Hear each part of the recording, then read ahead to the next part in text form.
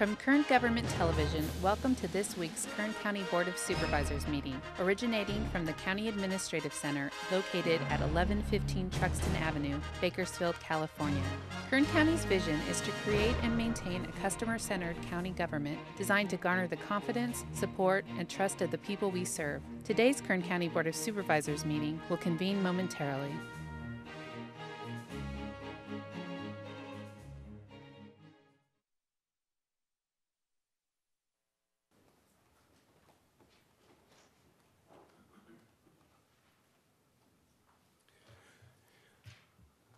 Board to reconvene. Madam Clerk, please call the roll. Supervisor Peters? Here. Supervisor Scribner? Here. Supervisor Maggard? Here. Supervisor Couch? Here. Supervisor Perez?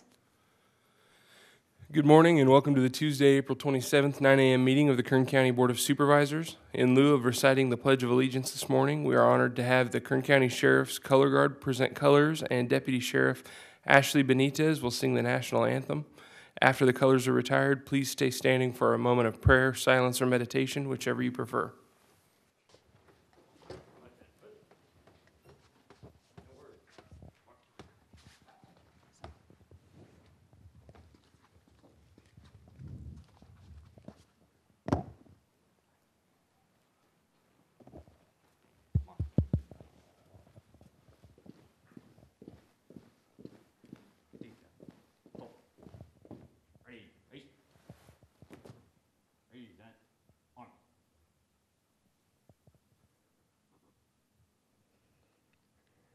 Oh, say, can you see by the dawn's early light what so proudly we hailed at the twilight's last gleaming, whose broad stripes and bright stars through the perilous fight, oh, the ramparts we watched were so gallantly streaming, and the rocket's red glare, the bombs bursting in air, gave proof through the night that our flag was still there.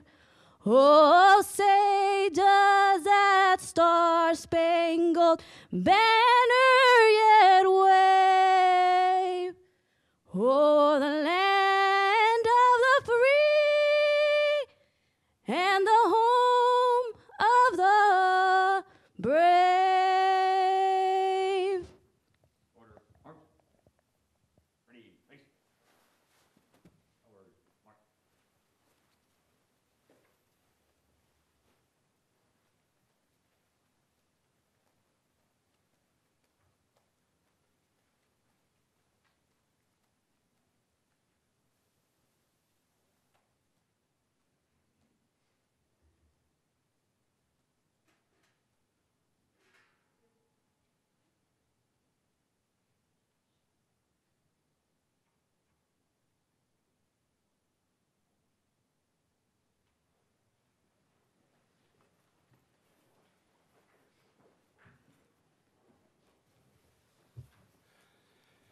Next, I would like to call on Nick Cullen, Director of the Animal Services Department, to introduce our Pet of the Week.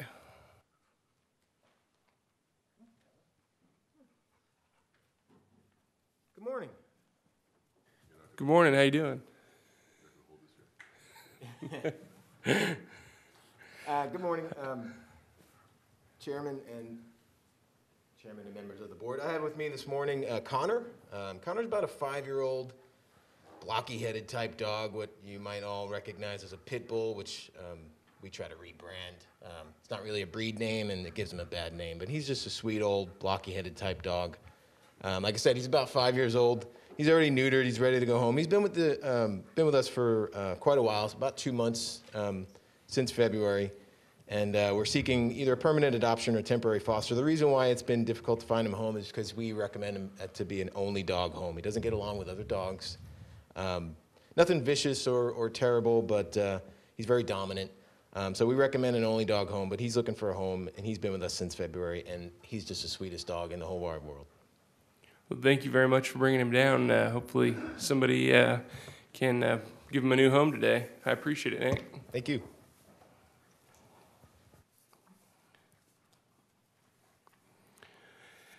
The County of Kern has provided notice that as a result of the declared federal, state, and local emergencies due to the COVID-19 pandemic, and in light of the governor's orders, this Board of Supervisors meeting is not physically open to the public. Testimony and general public comment are accepted via email or voice message to the clerk of the board's office prior to today's meeting, and live comments via teleconference will be heard during the meeting. We will begin by considering the consent agenda. All items listed with a CA above the items are considered to be routine and non-controversial by county staff. Consent items will be considered first and may be approved by one motion. If a member of the public wishes to comment or ask questions regarding an item on the consent agenda, they may do so prior to a vote being taken.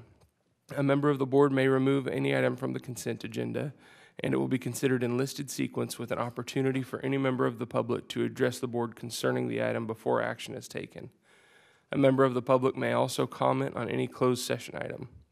At this time, I will read the consent agenda item numbers, and that is items 1 through 4 and 7 through 10 on page 2, items 13 through 16 on page 3, 17 through 21 on page 4, 25 through 33 on page 5, 34 through 38 and 40 through 42 on page 6, 43 through 49 on page 7, item 50, as well as items 52 through 56 on page 8, 57 through 64 on page 9, 65 through 73 on page 10, and items 74 and 75 on page 11. I would also like to note that item number 58 has been withdrawn by staff and will not be heard today. Madam Clerk, are there any members of the public wishing to speak to the consent agenda? No, sir. Okay, thank you. Would any members of the board like an item removed for discussion? Supervisor Scrivener? Thank you, Mr. Chairman. Isaac Scrivener will abstain from the following consent calendar items, item number 54 and item number 62, due to a source of income to my spouse. Clerk, I will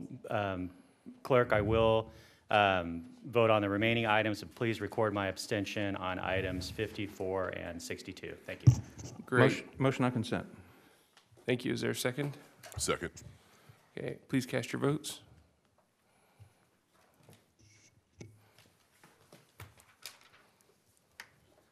Supervisor Perez, can you cast your vote? Oh, thank you. Thank you. The motion is approved. All ayes. Thank you. And we will now consider our first item off consent, item number 5, proclaiming May 2021 as Mental Health Awareness Month in Kern County. We're not yet making ceremonial presentations at the podium, but I would like to invite up Stacy Kuahara, the Director of Kern County Behavioral Health and Recovery Services, to be heard on this item.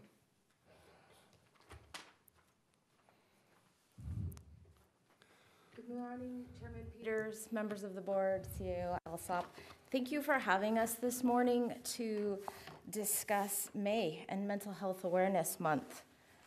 The struggles and uncertainty of the last year have shown us how important it is to have conversations about mental health. The month of May is the start of Mental Health Awareness Month, and Kern Behavioral Health and Recovery Services is celebrating our 22nd year with events and activities. In the United States, approximately 1 in 5 individuals are living with mental health conditions. With the COVID pandemic across the country, we're seeing increasing levels of anxiety and depression. We're seeing alarming numbers of children reporting thoughts of suicide and self-harm. Mental Health Awareness Month is an opportunity for our community to come together, spread awareness about mental health issues, and end the stigma. It's critical to let our community know it's okay to talk about our feelings, the challenges we're having, and to reach out for help. We're excited this year to kick off the month by lighting the County Administrative Building in lime green, our signature mental health color. Please watch for the live event on our Kern BHRS Facebook page at 7:45 on May 3rd. May 7th through the 9th, we'll be providing an Art in the Park pop-up art installation with 15 murals promoting mental health wellness along the Panorama Park at the Bluffs. On May 14th, we'll be hosting a virtual mental health symposium for youth with Assemblyman Vince Fong and the Kern County Superintendent of Schools, the Kern High School District, and Kaiser Permanente. We'll be hosting a goodie bag distribution with free food boxes to the community in partnership with CityServe and Dignity Health on May 20th. And we're really excited to be launching a mental health mural campaign called the Evergreen Project. We'll be commissioning 4 or 5 permanent murals created for the public, starting in May and going through September to promote mental health awareness. We invite you through the month of May to help bring awareness to mental health by participating in any of the activities I've mentioned, and to wear green every Tuesday, helping break the stigma associated with seeking help for mental health. I've shared with you our lime green ribbons. You can wear them throughout the month and support our cause.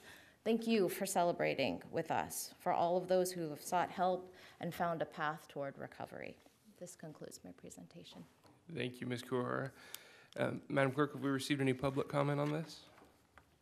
No, sir, we have not. Thank you. With that, I would entertain a motion to approve. So moved. Second. Please cast your votes. Excuse me, the motion is approved. All ayes. Okay, our next item off consent is item number 6, proclaiming May 10th through May 14th as Peace Officer Memorial Week in Kern County. And with that, I would like to invite Kern County Sheriff Donnie Youngblood to be heard on this item. I kind of came up without the invitation, Chairman. I apologize for that. That's all right. You don't need it. For the record, I was coming anyway. Good morning, Chairman and members of the board. Thank you for the proclamation this week. It's especially meaningful to law enforcement as across this country, 264 law enforcement officers last year lost their lives in the line of duty. Some of those were COVID related, and ironically, many of those were people of color. Not color blue or tan, but African Americans, Hispanics, Caucasian, Asian. It didn't, being any one race didn't help or hurt. It just is what it is. COVID has been really impacted us a great deal. Last week, I was at one of the local medias for a morning show, and they asked me when my employees would all be going back to work. And I was shocked at that when I said, we've been at work. We haven't missed a day of work. Deputies go to work every single day, go to places where COVID may or may not exist. Detention deputies go to work every single day, knowing that COVID is in the jail, a wing of COVID positive people. Somebody has to work that, and they showed up every single day. Our coroners, investigators have gone out on COVID-related deaths every single day. Dispatchers have come to work. Our professional staff have all come to work.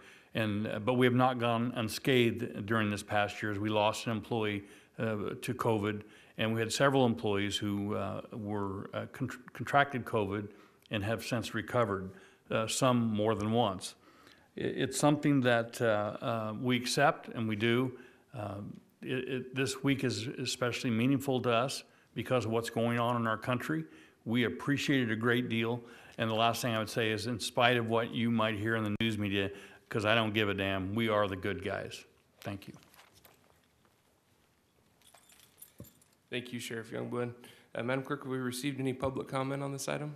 No, sir, we have not. Okay, I would entertain a motion to approve. So moved. Second. Please cast your votes. The motion is approved. All ayes. Great. Okay, the board will now consider item number 11, public presentations. This portion of the meeting is reserved for persons to address the board on any matter not on this agenda, but under the jurisdiction of the board.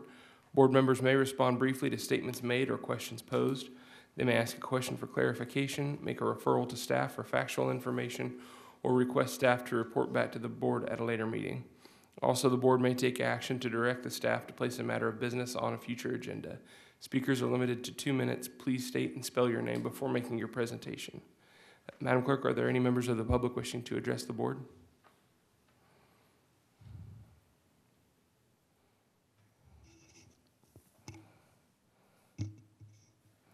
Mr. Chairman, we do have Rudy Gonzalez who signed up to address your board under public comment. Mr. Gonzalez, if you would unmute your phone by pressing *6, you have 2 minutes to address the board.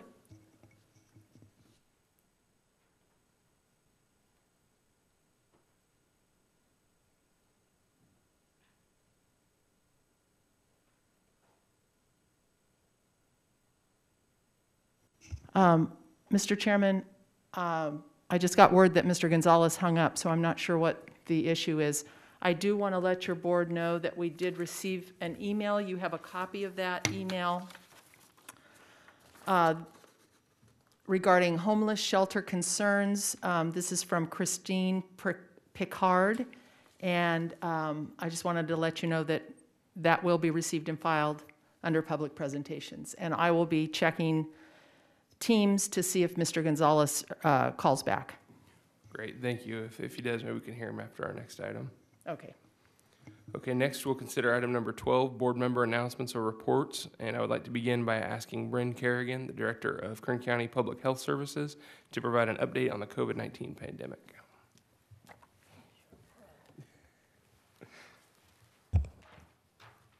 Good morning, Mr. Chairman and members of the board. 2 weeks ago, Kern County moved into the orange tier, or Tier 3, of the Blueprint for a Safer Economy. Starting last week, 2 of our 3 metrics have met the threshold for the yellow tier, or the least restrictive tier. Our case rate continues to meet orange tier metrics. However, we did see a decrease from last week. Specifically, our adjusted case rate this week is 3.4 per 100,000 people. Last week, it was 3.7 per 100,000 people. This week, our countywide testing positivity rate is 1.4%. Last week, it was 1.5%. And this week, our health equity positivity rate is 1.5%, while last week it was 2%. While it is important to note that only 8 counties in California have a case rate under 3 per 100,000, so while we still meet the orange tier metrics, we are actually doing really well with our disease prevalence. The earliest Kern could be eligible for the yellow tier is May 12th. As of today, the county has been allocated 409,725 doses of the COVID-19 vaccine.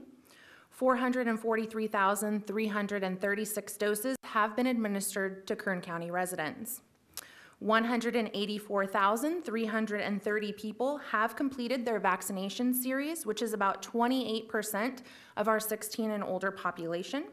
And another 85,279 people have received 1 dose of their 2-dose series, meaning 41% of our 16 and older population have either partially or fully been vaccinated. 60,055 people, 65 and older, have completed their vaccination series, meaning 55.7% of our 65 and older population has been fully vaccinated. There has been a decrease in the number of doses administered to Kern County residents over the past 2 weeks. The week of April 5th, 49,885 doses were administered to Kern County residents. The week of the Johnson & Johnson pause, which was the week of April 12th, 35,780 doses were administered to Kern County residents. This last week, the week of April 19th, there were 27,398 doses administered to Kern County residents. Additionally, our vaccine allotment continues to fluctuate. Kern County will receive 18,730 doses of vaccine this week. Last week, Kern County received 16,560 doses. If we continue to receive vaccine at the rate we receive doses this week, it will take us 35 weeks to get the rest of our 16 and older population fully vaccinated. As your board is aware, on April 13th, the Centers for Disease Control and Prevention and the U.S. Food and Drug Administration recommended a pause on the administration of the Johnson & Johnson vaccine due to reports of 6 cases of a rare and severe type blood clot following the administration of the J&J COVID-19 vaccine. On Friday, the Advisory Committee on Immunization Practices, or ACIP, met for a second time since the pause to review the data regarding the blood clots with low platelet counts that appears to be associated with the J&J vaccination. The ACIP voted at the conclusion of the meeting to resume the use of the J&J vaccine for all ages permitted under the emergency use authorization, which is 18 and older. Following ACIP's vote, the Western States Scientific Safety Work Group also met to review the information. A statement was issued on Saturday that stated that California vaccinating providers could resume the administration of the J&J vaccine as long as they provide appropriate education materials to inform patients of the vaccine's health effects and available vaccination options. Yesterday morning, all Kern County vaccination providers were told they could resume the use of the J&J shot.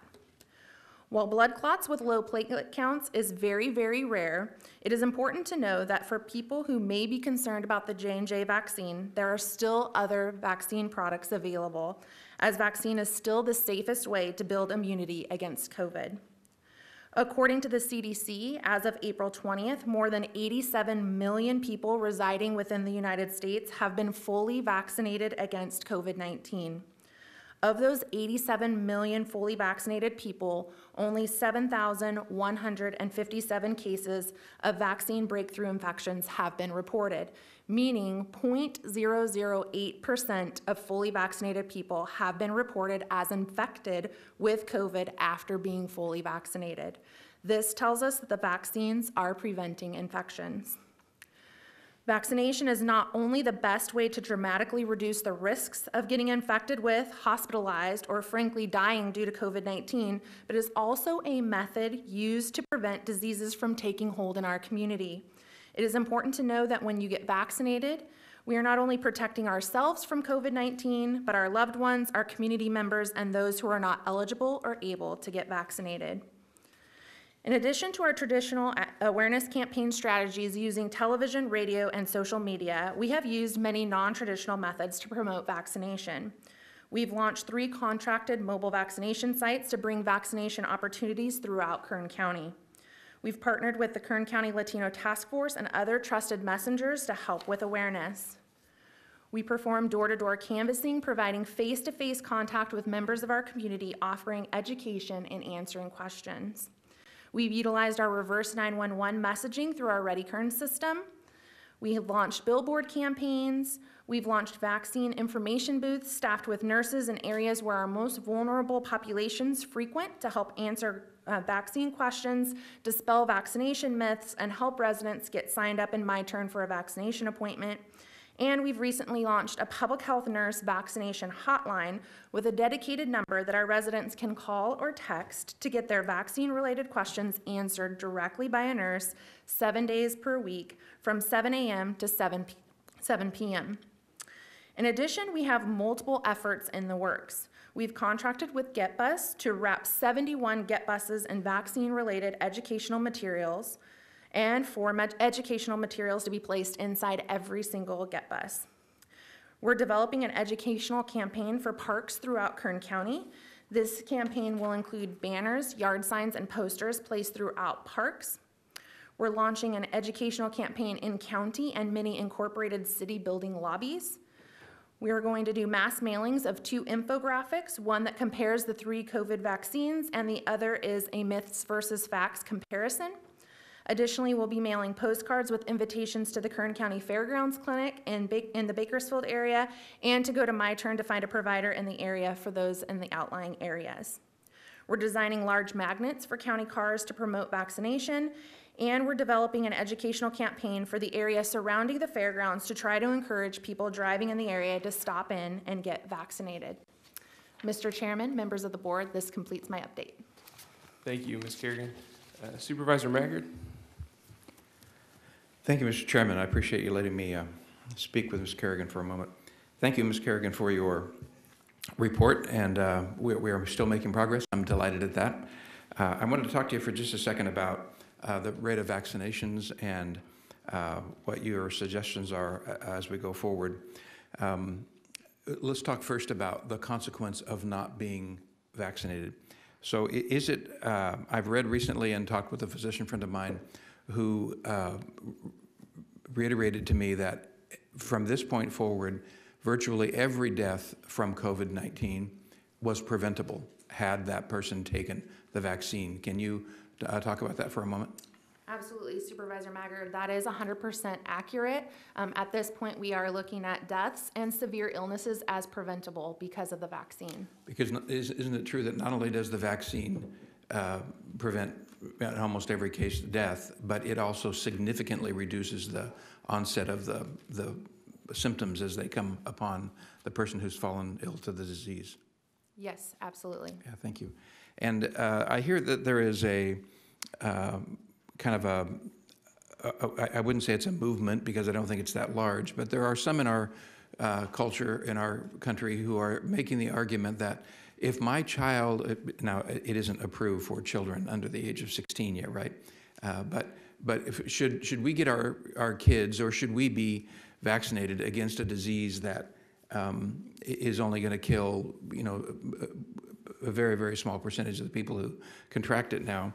And what I also have discovered in talking with my physician friend and the reading I've done is that it's much like the measles or mumps or polio.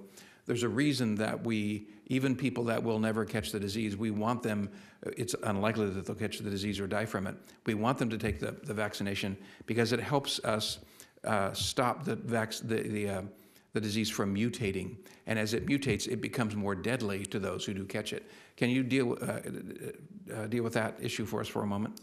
Absolutely, Supervisor Maggard, through the chair, you're absolutely correct. We use vaccines to stop diseases from entering into our community often. It is a very it is a very good tool for us to use to stop diseases from coming in, and if they're here, to stop them from spreading and from mutating, like you said. You brought up measles. That's a very good point. Measles is not around right now. We don't see measles very often in the United States. We do sometimes see it in travelers, but because our community gets vaccinated for measles, when somebody does travel through with measles, we do not see anybody get measles here in Bakersfield, in Kern County, or anywhere else in the U.S. These are very good tools to use to stop the spread of the disease. Well, thank you for that explanation, and I recognize that children under the age of 16 are not yet approved for receiving the vaccine, but research is going on to try to make sure that if there is a safe way, and I'm confident there will be a safe way for them to receive vaccines, that will occur at a later date. Yes. Yeah. Right now, it's under clinical trials for those that are ages 12 to 15 for the Pfizer vaccine. Okay, thank you. So then, with regard to those deaths that would have been preventable, there are still some people who are going to contract the disease and show up at our hospitals. And what do you think is the likelihood, is the chance that there may be another spike looming out there? So the chances are great that there could potentially be another spike. Right now, we're seeing a lot of people that contracted COVID in this most recent surge that likely still have some natural immunity from COVID right now. And we're seeing about a third of our population that's been fully vaccinated. So that's why we're seeing transmission very low now. But as that natural immunity wears off from the previous COVID infection, we will likely see a big increase in cases if we don't get vaccinated. We're also starting to see some variants pop up. We have 8 of the B117, and then we have a new variant, the South African variant, that we had a positive case of last week. So in the event that there were to be another spike, how confident are you that we have now built the infrastructure and have the capacity so that we won't run out of ICU capacity and hospital capacity to treat not only COVID patients, but everyone else? So your board has done a fantastic job of allowing us to have the infrastructure in place to handle another surge for COVID-19. In the last surge, we had ICU nurses placed at all of our local hospitals that helped to deal with that surge. At one point, we had 444 patients in the hospital due to COVID-19. That is a tremendous burden on our hospital system. We have maintained those nurses within our hospitals so that if we do start to see a surge again, our hospitals are prepared. And we also have our alternative care site, which is our field hospital, that's ready to be deployed within 72 hours. So maintaining that to see if another surge happens is going to be very helpful for us if we do start to see cases rise.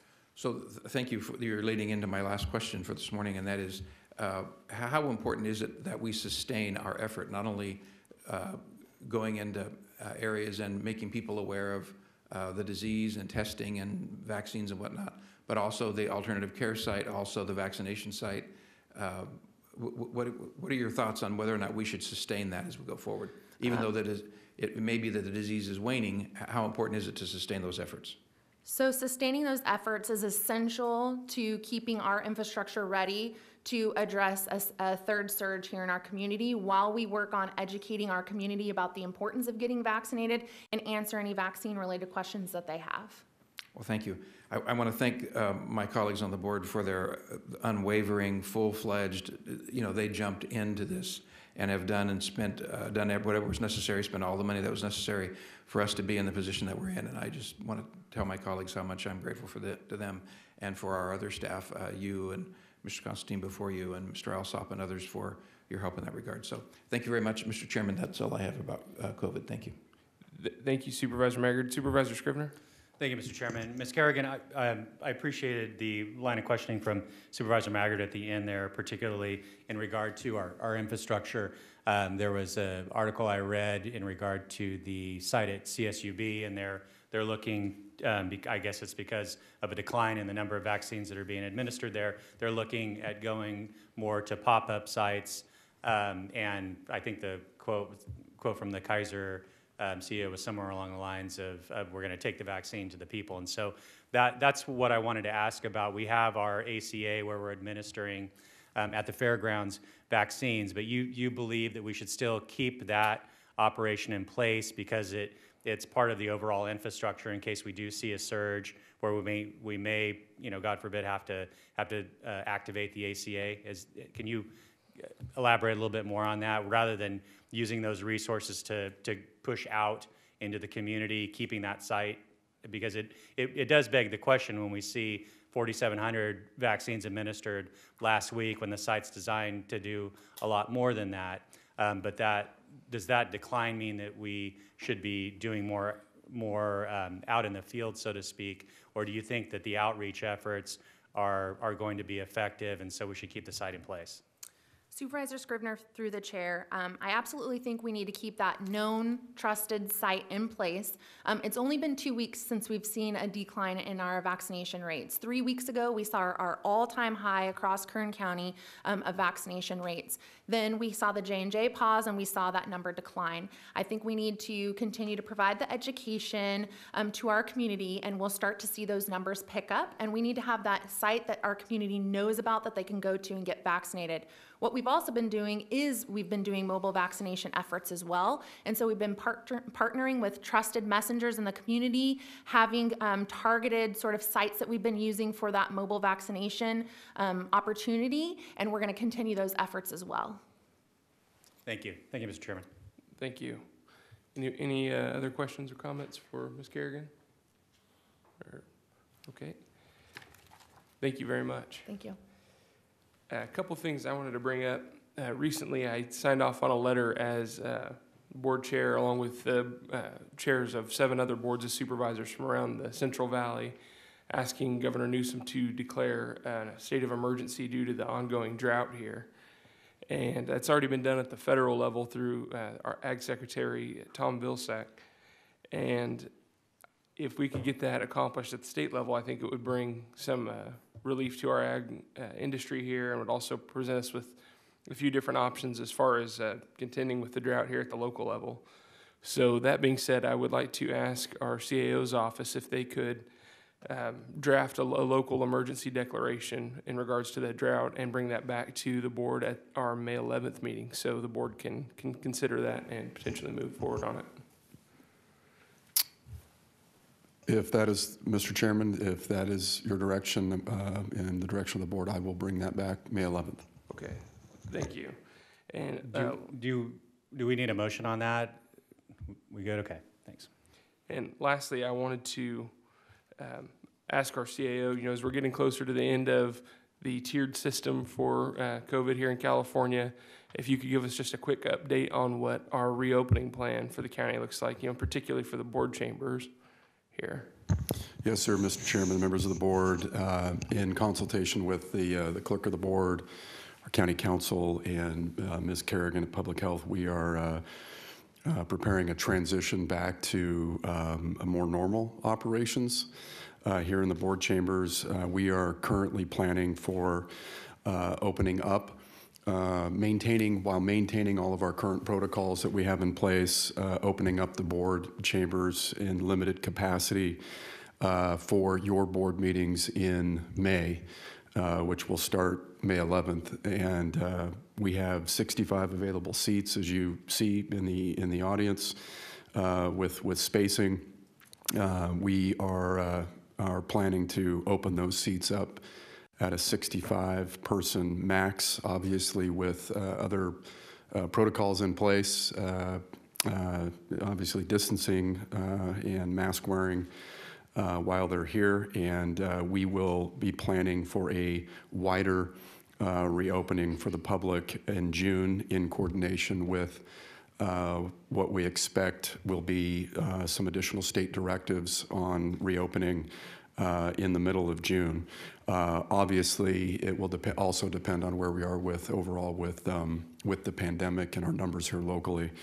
So that's right now, Mr. Chairman, our plan. So a wider opening, limited capacity starting May 11th. And we will work with the clerk of the board to make sure the public is aware of that. Great. Thank you, Mr. Alsop. Are there any other comments? Supervisor Maggard? Thank you, Mr. Chairman. I had two other things I just wanted to mention this morning that at this opportunity, so thank you very much for that. First of all, I'd like to just make note, because of how much respect and admiration I have for him and our community has for him, but we lost a native son of Oildale last week, Gerald Haslam, a world-renowned author and a very, very highly respected person, a great representative for our community, passed away last week. So when we close our meeting this morning, I hope we would remember Gerald Haslam and the tremendous reputation that he brought to our community, the good reputation and accolades to our community from his writings and his life. So thank you for that. Second thing I'd like to talk about is an opportunity that's going to be taking place in Kern County that I'm delighted to hear about. I'm very excited about. A few years ago, I had the profound experience and blessing of standing at and going through the Holocaust Museum in Jerusalem. It is a life-changing experience to go through that and see the remembrances and it makes you mindful of the consequence of what happened during the Holocaust. And particularly at the end of it, as you are leaving, there is a display of the shoes of Holocaust victims that just, it will move you like you've not been moved before to see these shoes of real people who were lost in the Holocaust. Well, there is an effort underway to bring a Holocaust memorial to Kern County. And it is at the Shabbat Jewish Community Center on Ming Avenue. Some of you may have noticed that there is, when Laurel Glen Tennis Club ceased operations, it became something else. What it became is the Shabbat Jewish Community Center here in Kern County, and it happens to be located in the 3rd District. Well, there is an effort underway led by Rabbi Schlanger to do a button memorial. For over a decade, buttons from Holocaust victims and survivors have been gathered, and the goal is to have 6 million buttons, a button for every Holocaust victim, to be put into a memorial there and a museum be developed along with it at the Shabbat Jewish Community Center here in Kern County. So I'm delighted to hear about that. I'm delighted that it's in the 3rd District and delighted to participate. I will be making a donation on behalf of the people of the 3rd District, and I hope my colleagues will do the same. The goal is to reach $300,000 and to be able to put this 6 million button memorial in place. It's buttons of every size, texture, color, and shape that you can imagine has been and are still being gathered.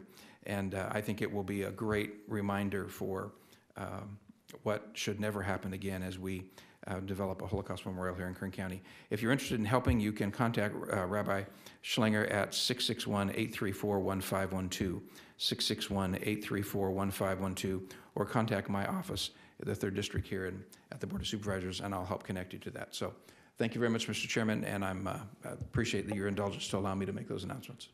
Thank you, Supervisor Maggard. Supervisor Perez? Thank you, Chairman.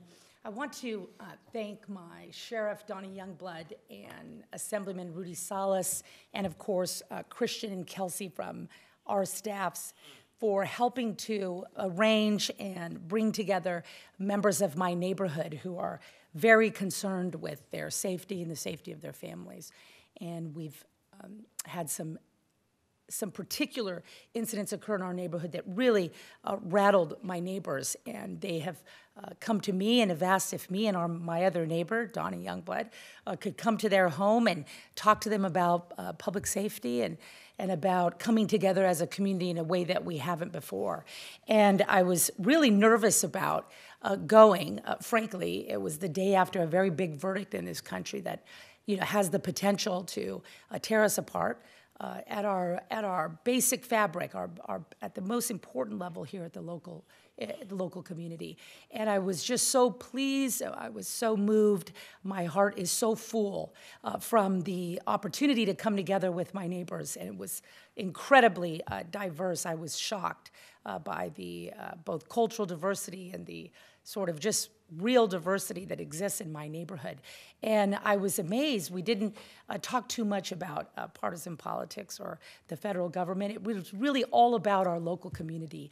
And we were so happy to look each other in the faces.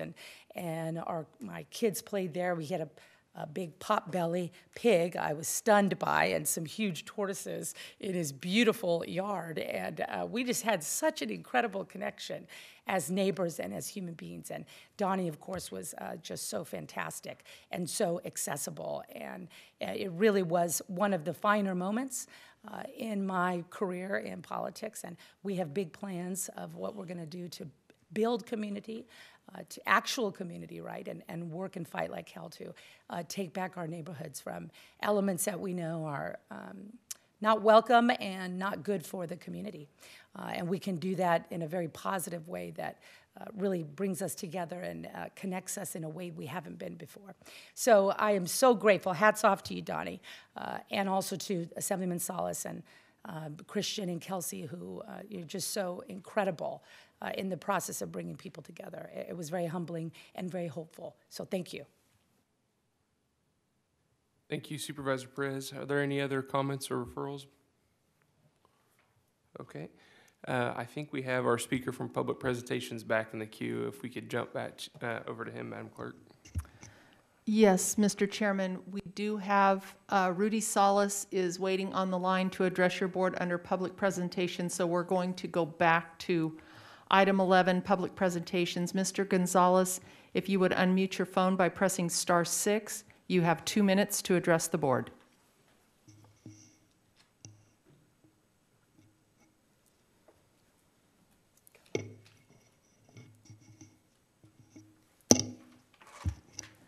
Mr. Rudy Gonzalez, I see that you are in the queue, but you need to unmute your phone. You need to press *6, and then you will be available to address the board.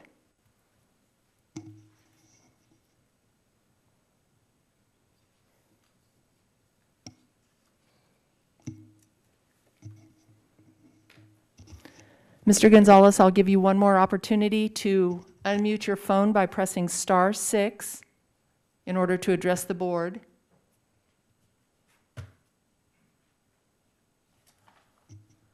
Mr. Chairman, I will contact Mr. Gonzalez after the meeting, and I will provide you with his comments.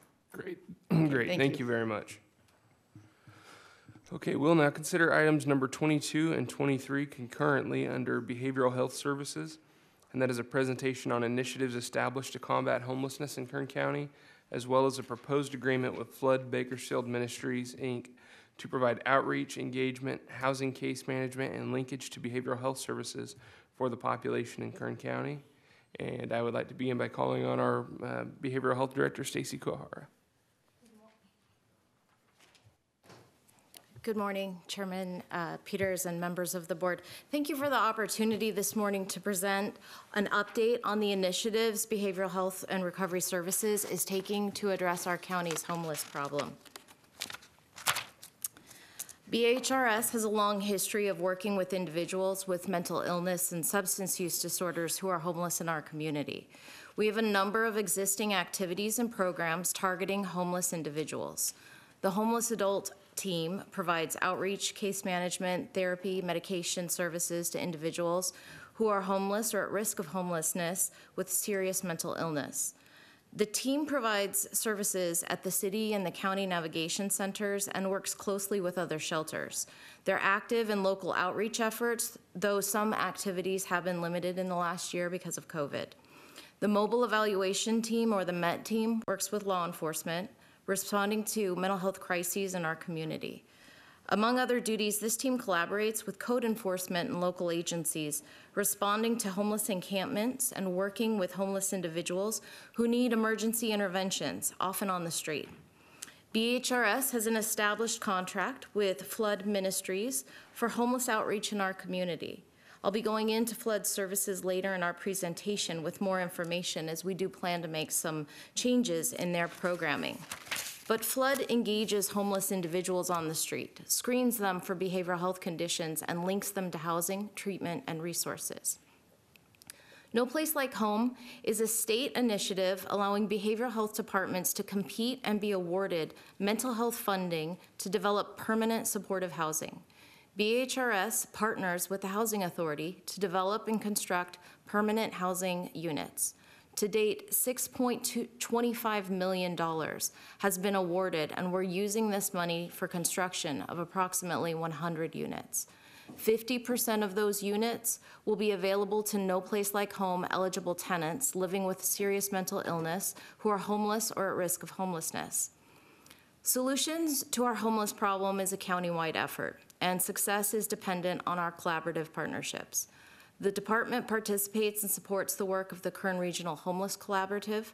We work closely with our community partners, such as the Housing Authority, Clinica Sierra Vista with their street medicine program, CAP-K, Mercy House, and many others. For today, I'd like to focus on our new initiatives and the steps we're taking to address homelessness. The Kern Relational Outreach and Engagement Model, ROAM, pilot, the modifications we're making to our existing homeless outreach through Flood Ministries, and the expansion of involuntary treatment options and evaluations in our community. Not all homeless people are mentally ill, but many are, and even more are abusing substances. Our new initiatives are focused specifically on targeting outreach efforts to make sure we're having a direct, successful outcome and to continue to make significant strides in targeted areas. Kern Roam is a pilot program that we started in February of this year. The team focuses on the most mentally ill individuals that need very intensive engagement and specialized behavioral health services. The relational outreach and engagement model is a new way of working in behavioral health outreach for our community. It's defined by shared decision-making, building trust and relationships, and relentlessly engaging with individuals. The ROAM team is an interdisciplinary team that includes a therapist, peers with lived experience, and a psychiatrist. Our staff are out on the street interacting daily with our homeless population, providing services to get people off the streets and engaged in treatment, whichever happens first. We have 2 teams working in groups of 2, currently targeting 25 people in the downtown and Oildale area who've been identified as being the most difficult to engage, the most vulnerable because of their mental health issues.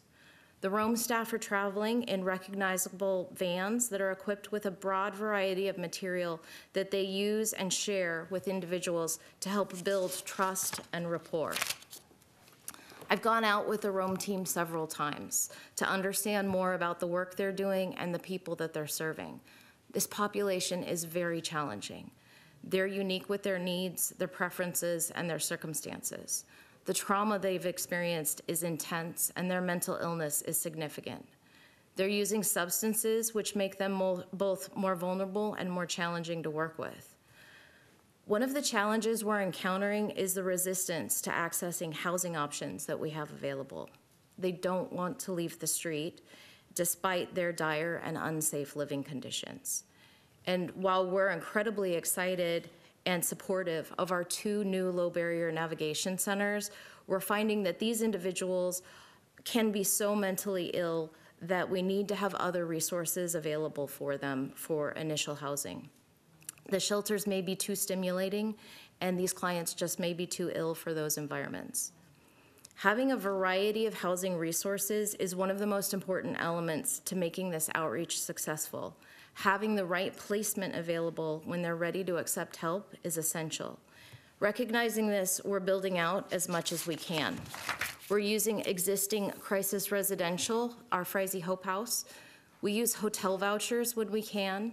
We're using the navigation centers, and we have reserved beds in both facilities. And we're working with our partners to help understand what other resources we need to maximize the opportunities to get these individuals off the street.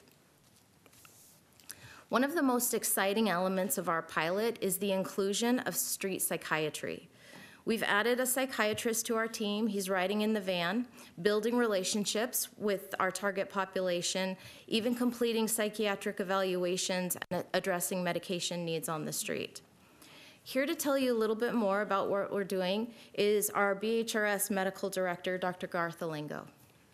It's a privilege and an honor to speak this morning. I'd just like to give a little context of how I happen to be here. I did my training in Loma Linda, just down the road from here, and my residency right here at UCLA Kern. After doing residency training, I did my fellowship training right here in this community. And the wonderful thing about Kern Behavioral Health and Recovery Services, in partnership with the UCLA Kern program, is that it has manufactured psychiatrists who have actually stayed in the community. Even psychiatrists working at other facilities in the community were trained or worked at the UCLA Kern program. So what does that have to say? It means the burden of the homeless is on the hearts of the trainees and on the hearts of the faculty. And we are delighted to work together with Kern Behavioral Health and Recovery Services in reaching out to the disenfranchised and those on the periphery to somehow give them some hope and bring them back in to community. So how do we do this? One thing that we teach our trainees, our residents, and our fellows is that we have to have contact with individuals. That means going out and meeting them where they are.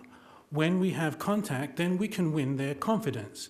And how do we win their confidence? By caring for them, by showing that we really have their best interests at heart. And we do that by compassionate and consistent care. And we've seen that once we've done that and built a therapeutic alliance, then we can make the call to call them out of their situations and bring them to housing, not just passing through housing, but actually retaining that. And one thing that we've learned from the other programs around the country, and why I say that, is that street psychiatry is something very new. There's no residency program in it, there's no fellowship in street psychiatry.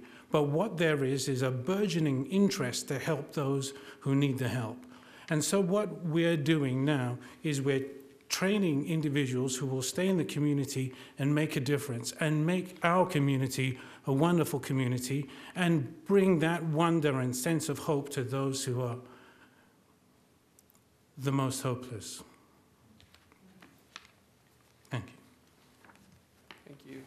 Thank you, Dr. Alengo. One of the most significant areas I'm undertaking for our department is how we evaluate the inherent vulnerability of suffering with untreated mental illness while living on the street. We're currently reassessing how we evaluate 5150 involuntary holds for grave disability. Many of the homeless individuals we encounter are not able to provide for appropriate food, shelter, or other basic needs for themselves due to the severity of their mental illness. They may meet criteria for grave disability and consequently a 5150 hold, which likely results in inpatient hospitalization. The Kern Rome staff are trained to assess for 5150 criteria. In fact, that was an item on the agenda today that your board approved, were 3 5150 certifications for our Rome team.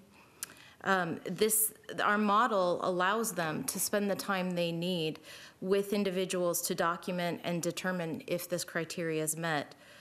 While not all homeless people are gravely disabled because of their mental illness, for those that are, psychiatric hospitalization will be needed to stabilize them on medication, reduce their symptoms, improve their ability to care for themselves. We've already seen a number of our Kern Rome clients need inpatient psychiatric hospitalization. We absolutely expect to see more as we go forward. We spoke recently with the LA homeless outreach team, working very similar to what we're trying to do here. They reported 80% of the individuals they work with are going to need inpatient hospitalization at some point during their treatment. The LA homeless team shared how relevant it was for them to have the relationship between the inpatient unit and their treatment team. They go so far as to reserve inpatient beds when they think they're going to need to use one, to make sure that the bed is available at the time, recognizing also how important the interaction between the inpatient team and the homeless outreach team is. This is so relevant for discharge planning. The inpatient hospitalization really is an opportunity to try to transition somebody into supportive housing and get them off the street. Assessing individuals, working with the inpatient units to ensure those who meet criteria for LPS conservatorship are referred for this evaluation is especially important, underlined when they are inpatient. The team, our team, the Rome team, will follow the individual while they're inpatient, ensure inpatient staff have all the necessary information to determine whether the individual requires longer-term involuntary treatment services through a conservatorship. This has been a necessary step. Just as we're working internally to shift our culture about the vulnerabilities of homelessness and 5150 criteria, we also need to work with our partners to ensure that these vulnerabilities are recognized when they're inpatient and that they're engaged for further evaluation and planning for their safety. When an individual is conserved, the county conservator, through Aging and Adult Services, makes decisions on behalf of an individual pertaining to both their mental health treatment and their housing and placement. This option is appropriate for individuals who continue to be gravely disabled even after their inpatient hospitalization. For individuals who have multiple incarcerations or psychiatric hospitalizations, we're using referrals for assisted outpatient treatment. Assisted outpatient treatment, otherwise known as Laura's Law, is the involuntary treatment option for individuals who have acute symptoms, multiple psychiatric hospitalizations or incarcerations, and their mental health condition continues to deteriorate because they are not engaging in mental health treatment. The process to involuntarily engage somebody in treatment through assisted outpatient treatment involves a petition to the court. Through this process, the individual may be compelled to engage through a court order without requiring psychiatric hospitalization. Involuntary treatment involves hospitalizations, and we're working to ensure we have capacity at our inpatient units to treat our homeless individuals. We've also added acute care outpatient housing placement options for individuals if they don't meet criteria for involuntary services. We use, as I said, our crisis residential, Frizzy Hope House, and are working up with an enhanced adult residential facility. So our Rome team has started out with some really good outcomes in the few months that we've been working. As I've stated earlier, we have a really small team right now. We're targeting 25 people overall. And for those 25 people, we've placed 10 people in housing. 6 of them remain placed in housing. 4 of them left the housing that we put them in. We've written 3 5150 holds, and all 3 resulted in inpatient hospitalizations. We've made 6 referrals to AOT, and we have had 3 of our Rome clients receive a psych eval on the street, and a total of 7 people overall have been working with our psychiatrist. Before your board today is the renewal of the Bakersfield Flood Ministries Agreement. I want to thank your board for continuing to support these efforts to address homelessness in approving this contract. Flood Bakersfield Ministries provides a wide range of services and support to help our homeless population achieve and maintain long-term stability and permanent housing. Their program includes homeless street outreach and housing case management services.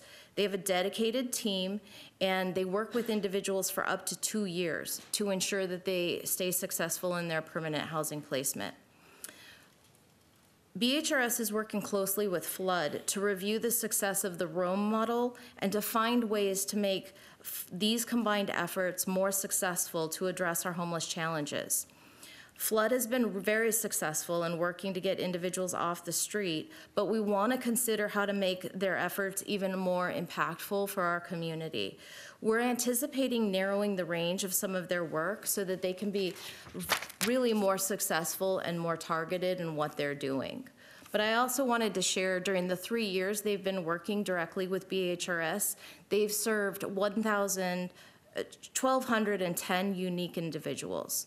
They've placed 960 individuals in temporary or permanent shelters or housing through the Homeless Outreach Program. I saw them this morning out on the street working with somebody as I drove to the board just on my way here.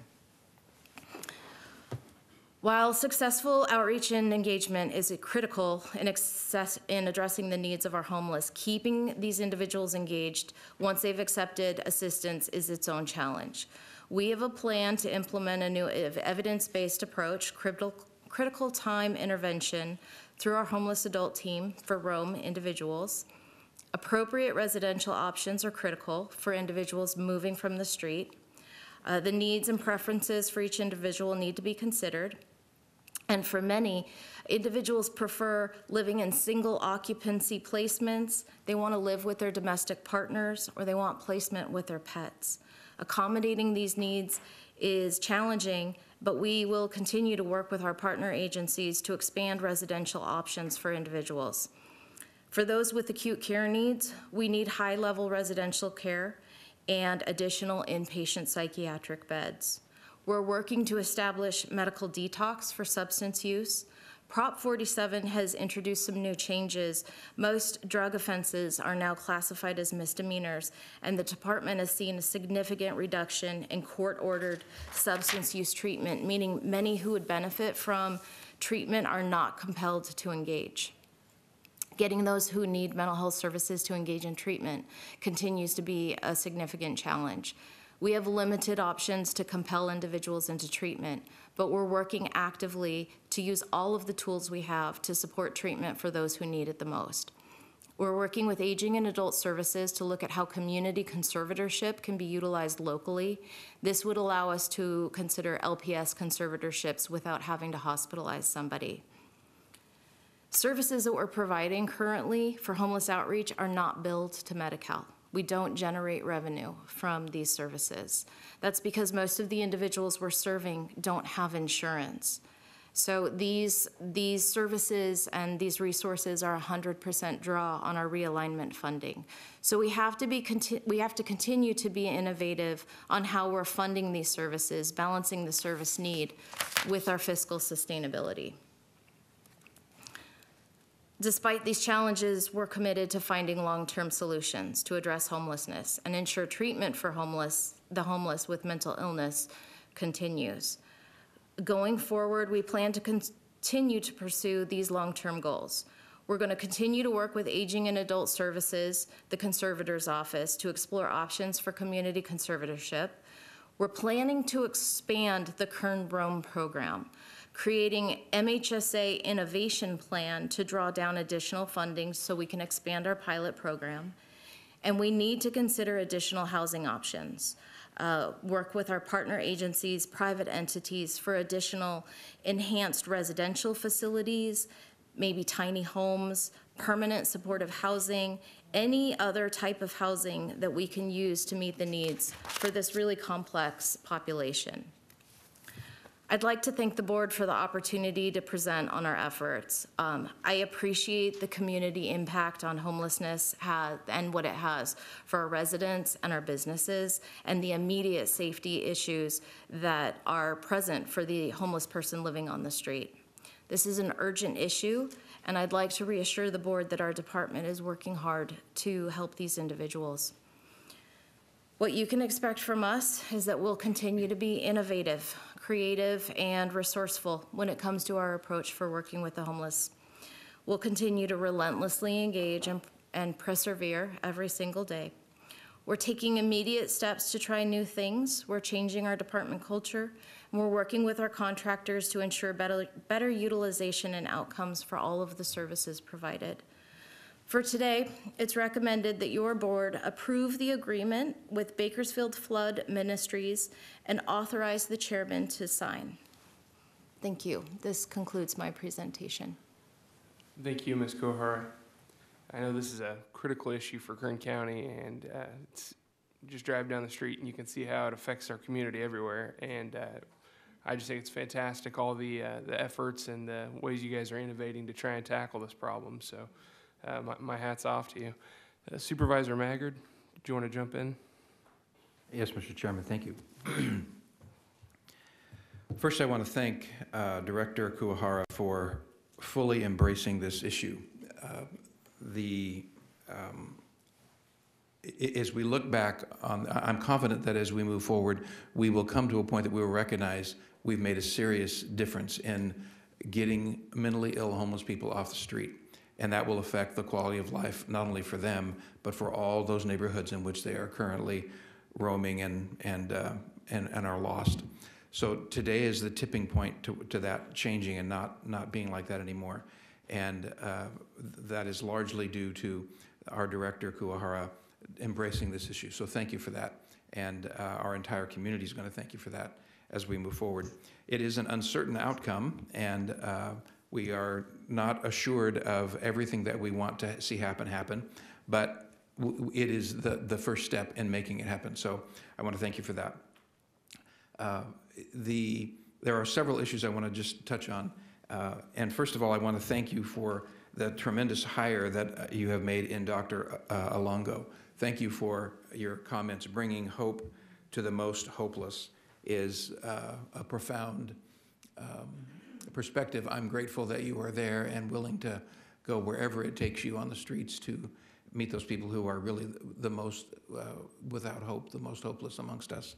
I can't think of a more terrifying, I've experienced some mental illness in my extended family, and I can't think of a more terrifying circumstance than, even though it's not real, it sure seems real to the person who's ill. And to be out, particularly women who are out in that vulnerable, that susceptible to manipulation and harm, to be lost like that, it's a terrifying existence. In the last 6 weeks, Director Kuwahara and I have discussed a lady. It happens that two of these experiences were with ladies. A lady on California Avenue, interestingly, ironically, just east of our Department of Human Services building, late at night. She is flailing about in her lost, mentally ill state, wanders into traffic, is struck by a car and killed. A death that was preventable had she not been in that circumstance. I have encountered in the last 10 days another lady who I was in line at a fast food place, and this person came up behind me and was almost touching my back. She was so close to me. I turned and looked at her, and she backed away, but a moment later she was right back at my back again, and I had to turn and remind her, don't stand so close to me. And as I looked her in the eye, she was completely lost. She did not comprehend a thing about the moment that we were in or my interacting with her. The next day, I am again in the same neighborhood. This happened on Mount Vernon, 6 blocks north on Mount Vernon, across the street from Bakersfield College. I notice a person asleep in the street, covered in blankets, so you wouldn't know that this was a person, but I stopped and looked, and bottom line is, it's the same woman, lost in her mind, asleep in the street near the entrance to a shopping center. She is not going to live if she is not found and taken off the street. Those are the kind of people that we are trying to make a difference in the lives of. And I cannot tell you enough how grateful I am, Ms. Guahara, for your dedication to doing something about that. And I just cannot wait for it to move forward. It means that we have to change some things, even in our hospitals. There was one of the very first people that Ms. Guahara told me about taking off the street, was admitted to a hospital, involuntarily, but admitted to a hospital, and the very next day released from that hospital.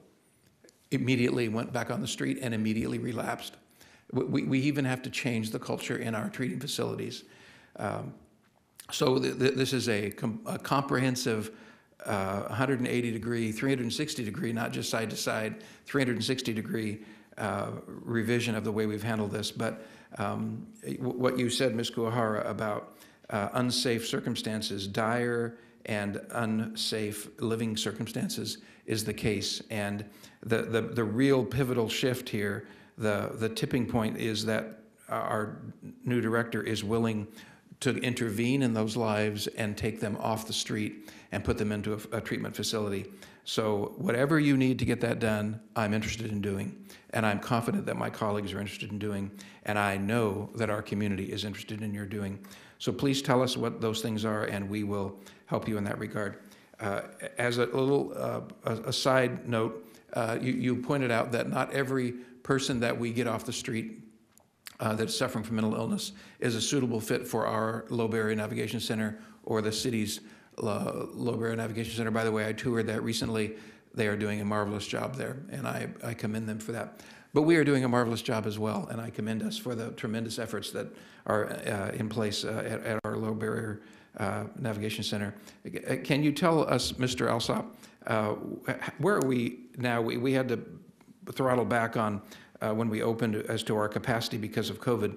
But with those things progressing, where are we now with regard to the capacity that we are operating at, and when will we be able to get to full capacity?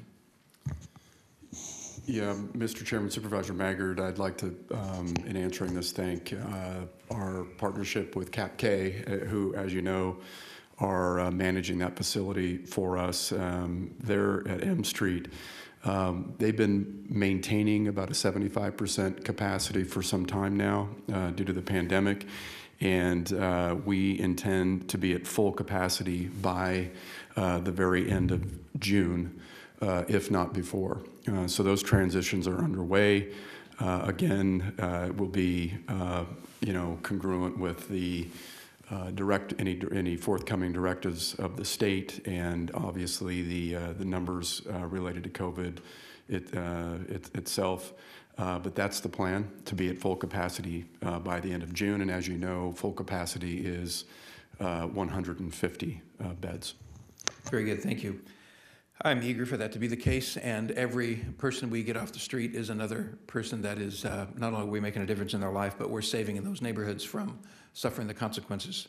There are increasing consequences downtown in the area that's in the city of Bakersfield, but in the 3rd District, just north of 24th Street, there's been a rash of fires set by some lost person, and those, it isn't straight up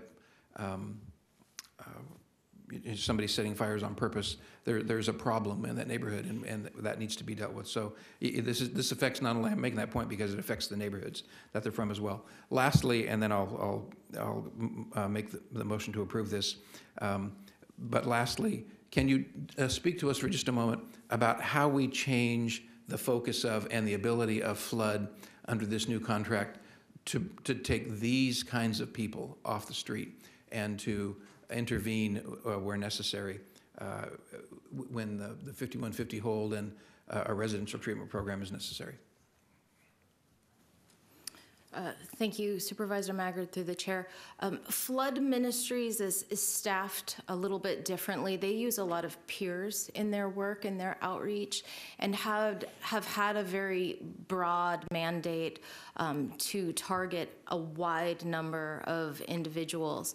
And so we're working with Jim Wheeler with Flood Ministries to really look at how do we narrow their focus a bit? How do we support their staff with the training that in the Rome model and some of these new models that we're looking at?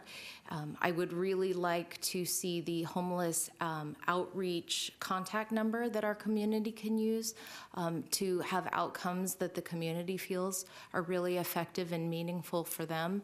And so we're actively speaking with Mr. Wheeler and his team on some of these new ideas for how we might make their effort very specific and targeted to have a bigger impact.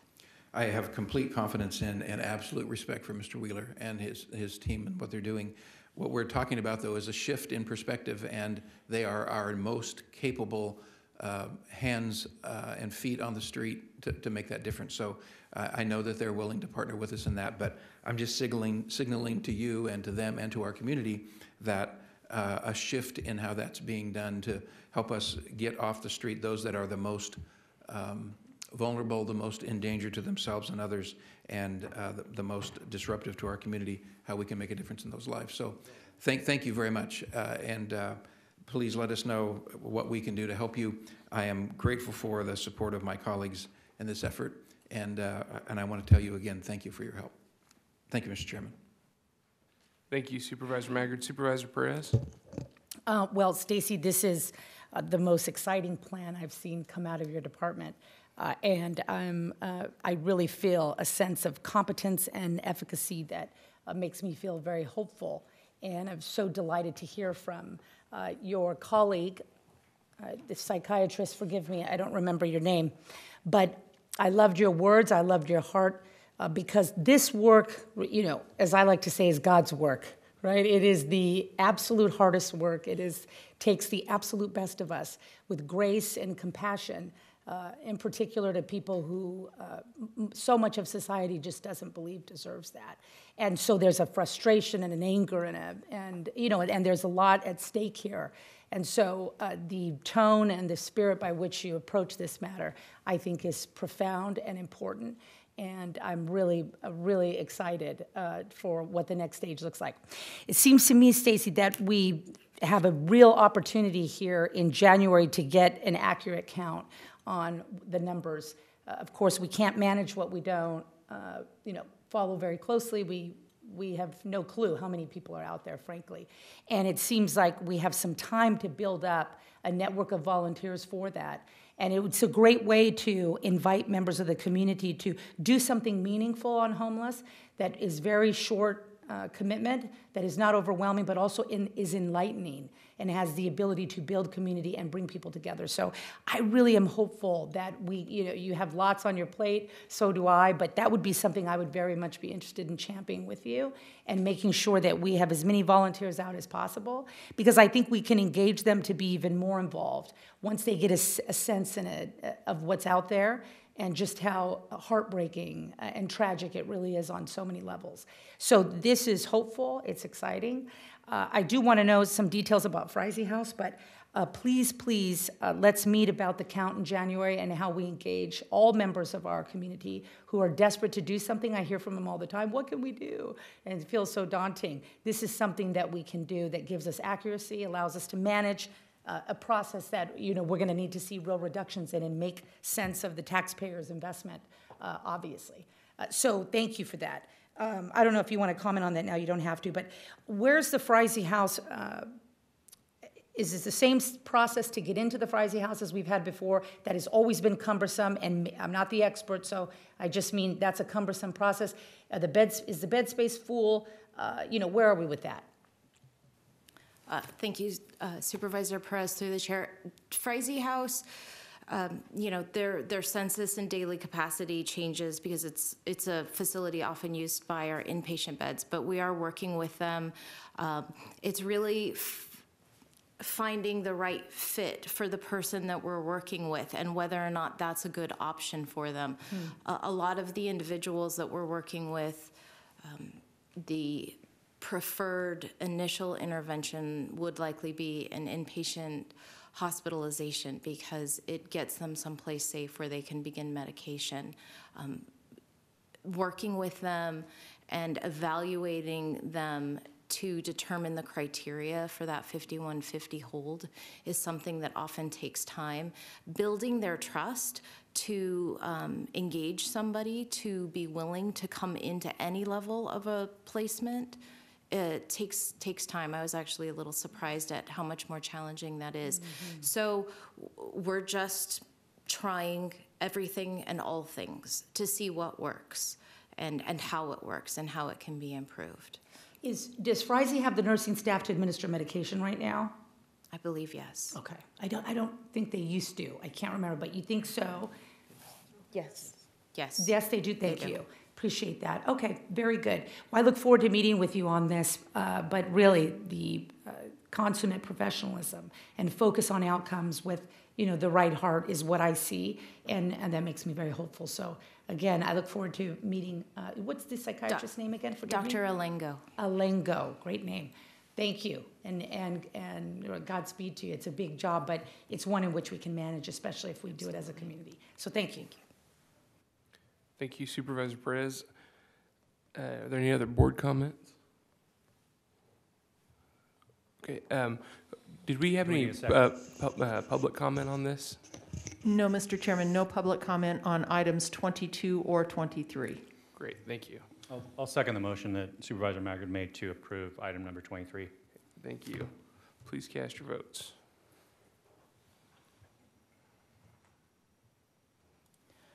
The motion is approved. All ayes. Thank you. Okay, we will now consider item number 24, also under Behavioral Health and Recovery Services, and that is the proposed construction of 2 psychiatric healthcare facilities and authorization to secure funding. And I will turn it back over to Ms. Kuhara. All right, thank you again, Chairman Peters and members of the board. I'm here today to present and request approval on the construction of 2 psychiatric health facilities.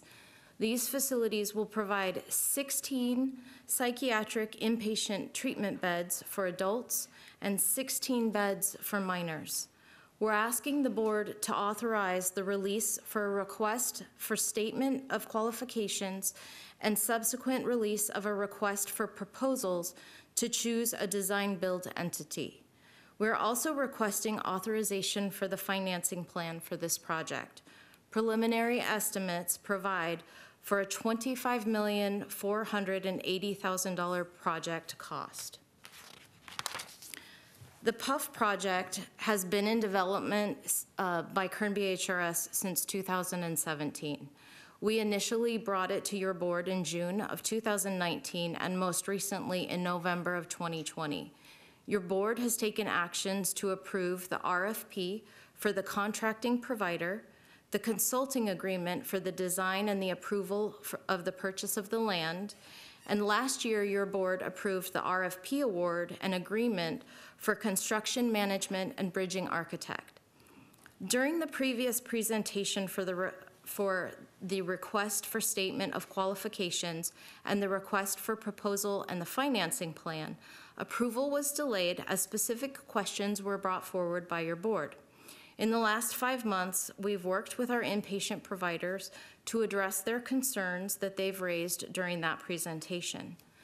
2 of our 4 inpatient providers have continued to express concerns about this project going forward, and I anticipate they may do so today.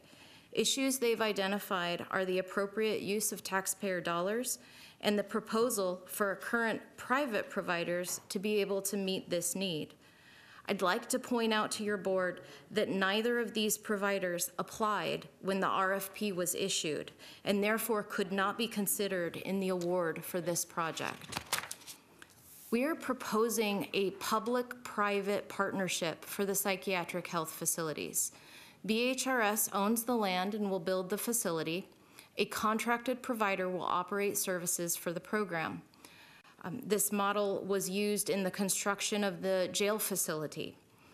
As you recall, that project was completed on time and under budget. Kern County and the city of Bakersfield have built 2 new homeless navigation centers in a very similar manner to which we're proposing. Both the county and the city own the land and the facilities, but have contracted out for the service provider for the services provided in those facilities.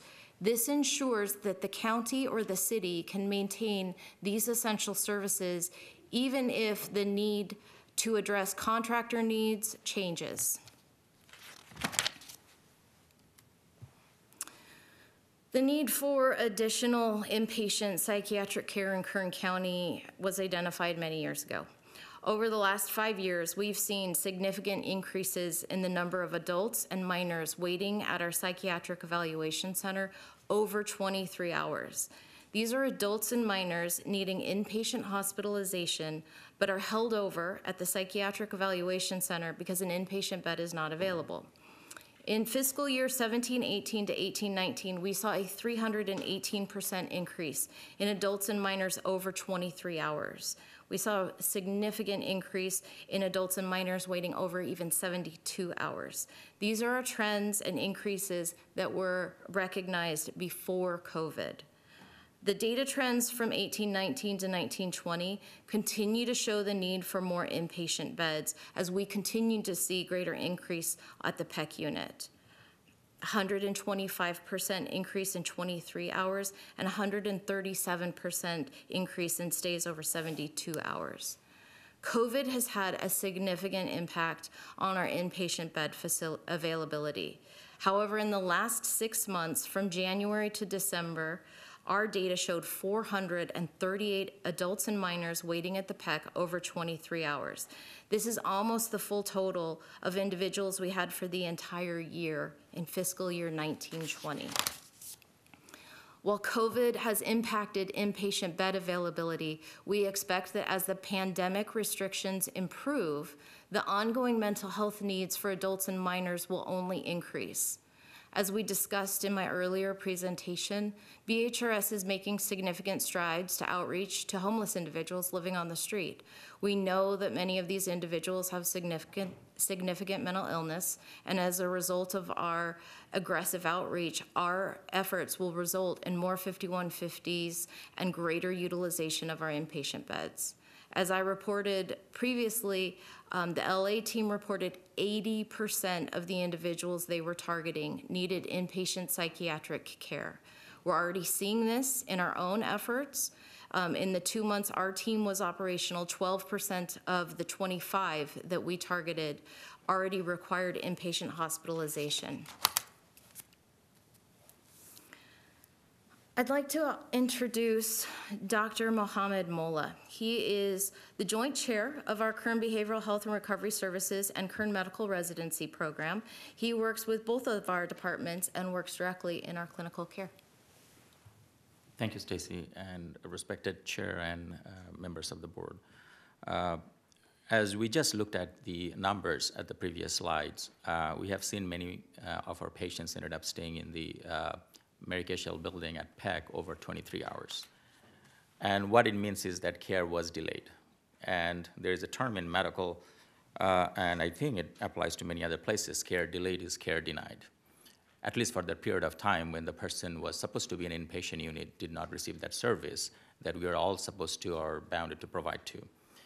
So I kind of, in lieu of that understanding, I would like to say that how we can improve the patient's care and patient outcome. So I would probably share a couple of important things that is important for us to understand that the existing care that we have in the city, which is great, and we need their partnership, we need their help, but there's a need, exceeds the supply that we have right now with the beds in the hospitals that we have right now. Also, at the same time, a couple of concerns came up in last couple of months of discussion that we have, that there's a county being too strict, asking for a level of staffing in the inpatient services, which was a concern for cost effectiveness that came up too.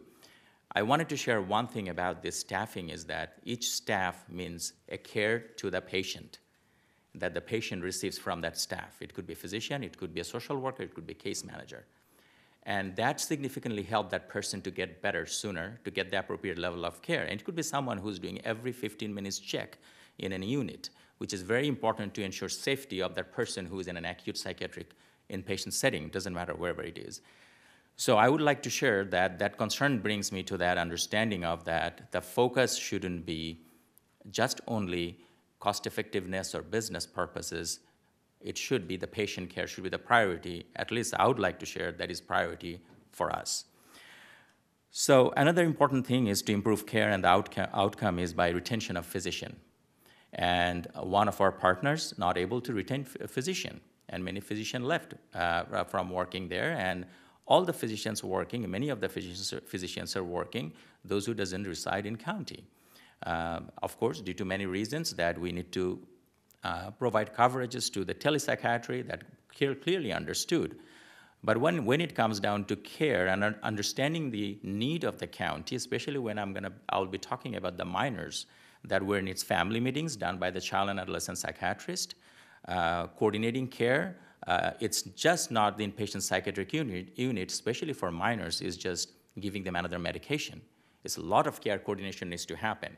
And when the physician is not there in person, not able to coordinate this care with the team, the care is compromised. So we would like to, by proposing the care that we're talking about, by improving patient outcome. When we have physicians working in the community, they're always available. Every person who's being admitted from an inpatient, outpatient setting to inpatient setting, something didn't work for them. It could be outpatient psychiatrists couldn't adjust the medication that would need to be done. There are certain sensitive medications needs to be recommended when someone gets admitted to the inpatient setting. That needs very close monitoring. And that needs communication. So on the other side, the physician who's working in inpatient setting needs to be available at all the time. And there's a significant concern about recruitment and retention that we are seeing, that there is not a physician, one single physician is providing care at all the time, and there is always a switch and change.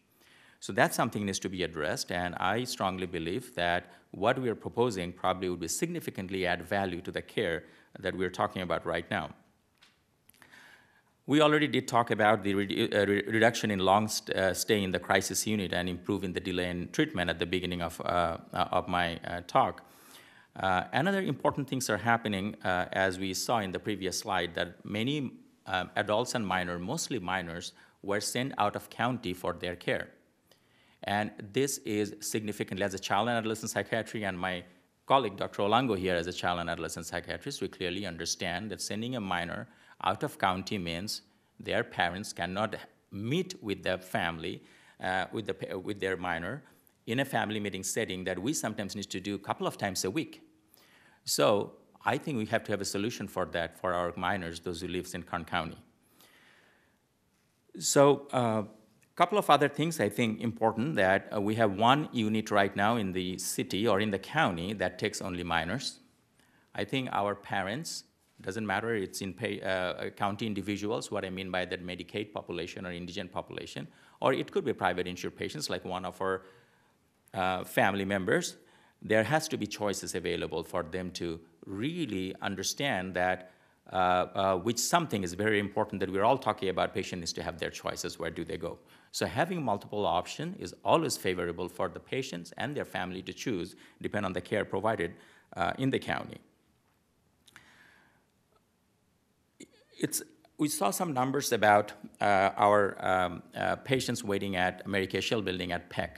I will share one thing, that it does not include the patients, those who are waiting at Kern Medical Emergency Department or on the medical floor of Kern Medical Center, that they're still waiting for a bed either at Kern Medical Inpatient Unit or somewhere else in the other hospitals. So that means the number is higher than what we already looked at right now.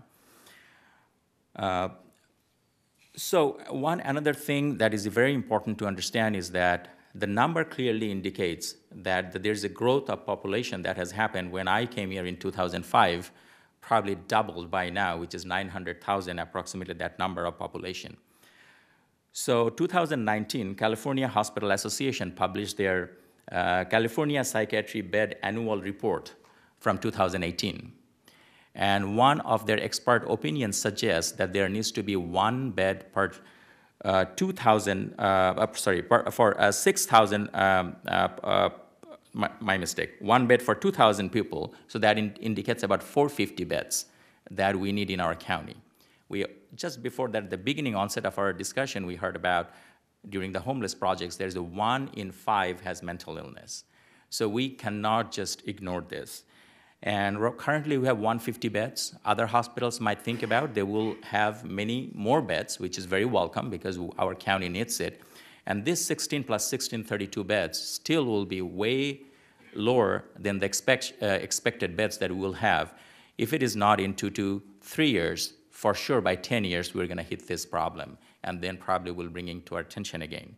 So I really appreciate that our county mental health, current behavioral health and recovery service really focusing on the future, not only on the current issues that we are talking about right now. And another long-term and cost-effective solution, which would be my last topic a little bit to discuss, is that I have worked at BBHS, which used to be Good Sam Southwest. When I joined here, and I was recruited for being the county inpatient psychiatrist. And that's where our county individual is to go. And I was the first psychiatrist to be at TAF too. I used to see patients in the morning at the Good Sam Southwest and then drive to Taft every afternoon.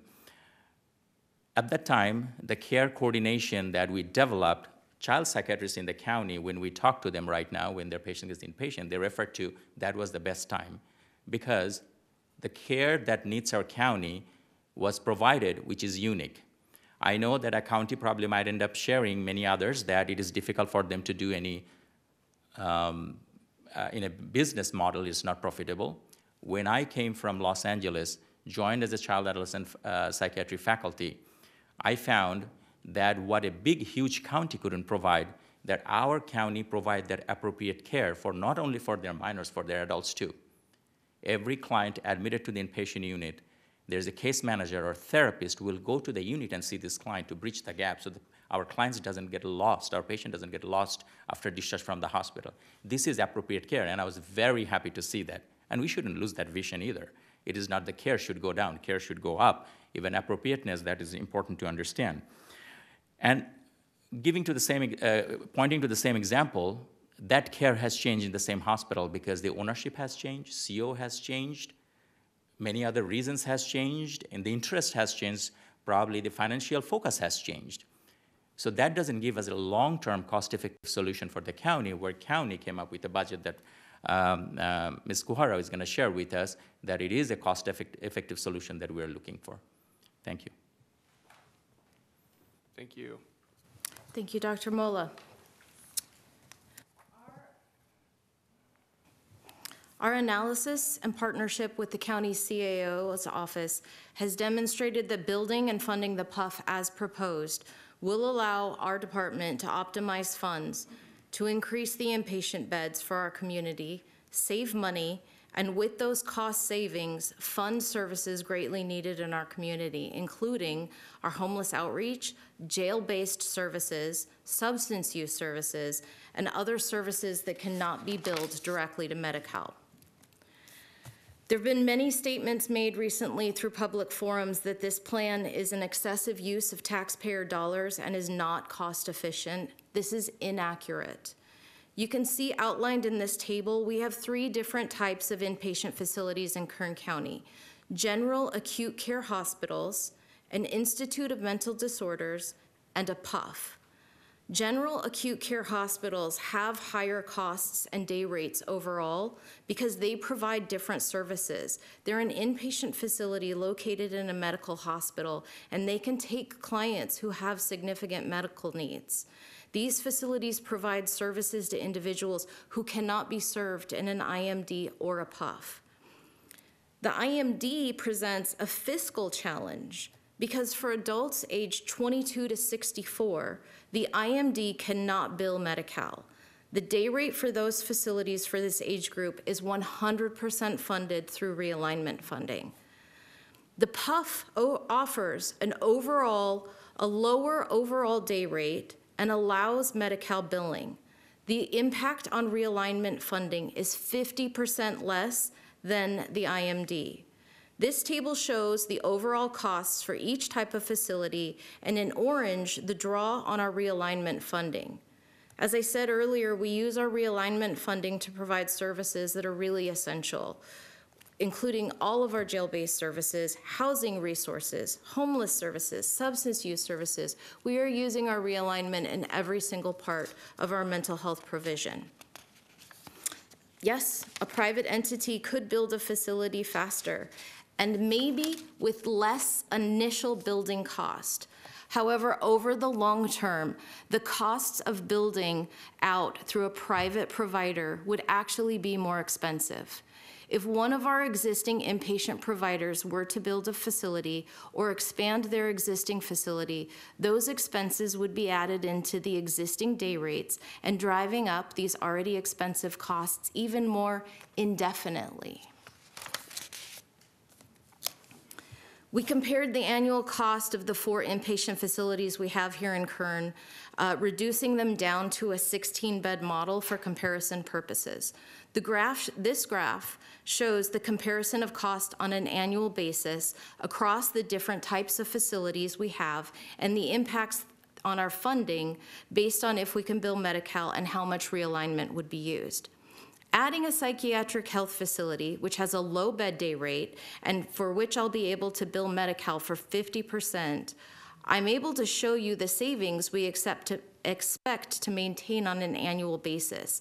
This is an estimate, but at a minimum, 2.8 million taxpayer dollars a year in our realignment costs when we're able to use a PUF for our Medi-Cal beneficiaries. This project will be funded through a financing plan. BHRS will make payments with federal and state administrative and realignment funds. BHRS is the state contracted mental health plan, serving as the managed care entity for Medi-Cal beneficiaries in Kern County. As the mental health plan, BHRS will have opportunities to draw down from Medi-Cal administrative funds to offset the cost. Additionally, we're anticipating grant opportunities coming forward next year that will go specifically toward infrastructure if awarded. We've been working with the auditor, the CAO's office, and the state controller to ensure BHRS is able to fund the construction without general fund dollars. The state controller has established a mechanism that ensures the allocation of capital cost is made to federal and state programs. Our financing plan will not have any impact on the county's debt capacity and will not require an increase in general fund contributions or maintenance of efforts. In conclusion, the county needs more inpatient beds. The demand's been evident before COVID. It's been exacerbated by COVID. It will continue to increase as our population increases. We're encouraging our current providers to expand their capacity, and we anticipate even with their expansion, we will continue to have a need for these additional 32 beds. The PUF will allow us much needed service provision, especially as we focus on our homeless activities.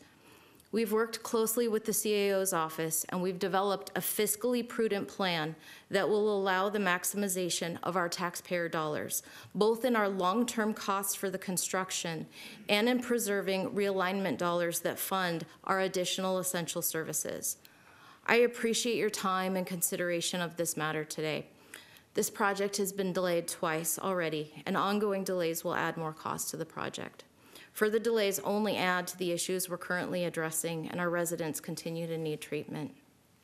It's recommended that your board approve the construction of 2 psychiatric health facilities and authorize the department to proceed with the selection processes, including the request for statement of qualifications and the request for proposals.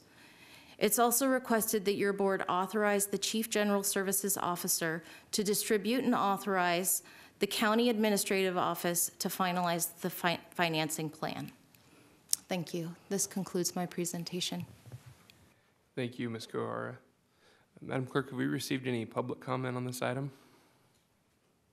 Yes, Mr. Chairman, we have, and we're going to start with 2 voice messages that were sent in, one from Cindy Gill and one from a voice message where the caller declined to give their name. So we'll hear those 2 voice messages first. My name is Cindy Gill, C-I-N-D-Y, Gill, G-I-L-L, and I am calling to urge the Board of Supervisors to approve the 2 new psychiatric health facilities on the agenda for tomorrow's meeting. I am a past president and a 20-year board member of the local NAMI, which is the National Alliance on Mental Illness. I am also a trained educator and support group facilitator for families when they seek help for their ill relatives. As a family member myself of a loved one with a mental health condition, I know personally what a crisis is and how difficult it is to get the proper care when needed. For many years, there has been a critical need for additional beds and services. I currently take all the calls for the NAMI helpline from family members in crisis looking for help and for facilities to treat their loved ones. The facilities in our area that are available now are inadequate to meet the needs of our community. Again, I urge the Board of Supervisors to approve the 2 new psychiatric health facilities for Kern County. Thank you. Yes, hello. I'm a member of the Bakersfield community. I live here in Bakersfield, and I also have a severely mentally ill loved one that I live with. He has bipolar schizoaffective. Excuse me. I'm calling about the mental facilities that are proposing to be built in the city of Bakersfield that has been objected to and has now been delayed since November. I actually just found out about that last night and did not have the information to contact, so I do hope this ends up in the meeting. I do have concerns about the number of available beds that we have in Bakersfield for the mentally ill. When I took the family-to-family class through the National Association of Mental Illness local branch here in town, I would say there were 3 people in there whose loved ones were unable to get help because there were not facilities to help them, and they ended up in a criminal setting, getting help and being sent to the hospital. The fact that it has to turn into a situation where you have to send your loved one to jail to get them help because there simply aren't facilities otherwise is extremely troubling. About 1.3% of the population statistically is schizophrenic or schizoaffective. We have about 380,000 people here in Bakersfield. That means there's about 5,000 schizophrenics here in Bakersfield. We do have some great community outpatient clinics, and we need to really build on those and strengthen the effect that they can have. They simply aren't going to work for the more severe cases without some kind of long-term residential treatment. 3 days is not enough to pull somebody out of psychosis and get them even enough.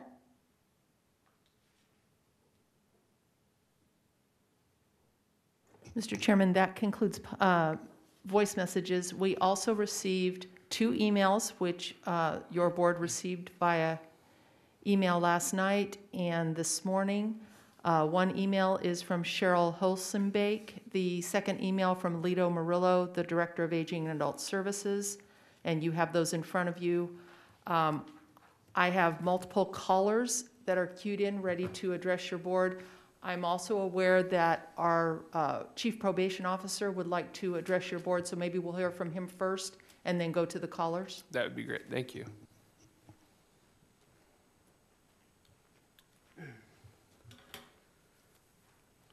Thank you, Mr. Chairman, members of the board.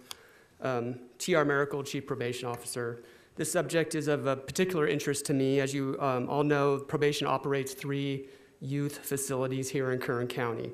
We provide many services to these youth, including behavioral health services. However, there are times when the youth symptoms are so acute that they need to be transported to a psychiatric facility. There's been multiple occasions when I've had a youth in one of my facilities suffering from such an acute case, but there was not space available.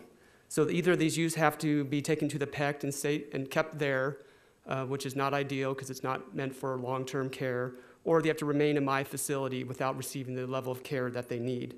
This is not good for my staff, and it's not good for the mental health of these youth. I think it's very important going forward that the county has more diverse and greater capacity in this area. The need will only grow in the future. Originally, when this was brought back in November, my interest was really only in the juvenile psychiatric facility. However, because of the realignment of the Division of Juvenile Justice, which I'll be talking about later this morning, I also have interest in the adult increased capacity, because with that realignment, I will have youth up to age 25 in my facilities. Probation has a long-standing and successful history working with behavioral health and recovery services. I look forward to continuing this relationship with Director Kuwahara. I am in support of this item and ask that you move forward on staff's recommendations. Thank you. Thank you. Thank you. Mr. Chairman, we're now going to hear from callers waiting on the line. Our first caller is Lamar Curley Brandisky. Mr. Brandisky, if you would unmute your phone by pressing *6, you may address the board. Good morning. My name is Lamar Curley Brandisky. You spell that B-R-A-N-D-Y-S-K-Y. I'm a licensed marriage family therapist, and you may recognize me as a retired Deputy Director of Kern Behavioral Health and Recovery Services. I'm here to urge my support for the building of a psychiatric health facility. One of the responsibilities I took on during my years at Kern Behavioral Health and Recovery Services was volunteering to work overtime at the Psychiatric Evaluation Center on the weekends. I did this for almost 10 years. I can assure you there were multiple times that we had people we could not transfer out of the facility, backing them up and keeping them over. The proposed facility will not be run by Kern BHRS, but it will be a third-party contractor. I happen to have been on the committee reading the RFPs and can assure you that our goal was to select the best contractor who could provide quality services.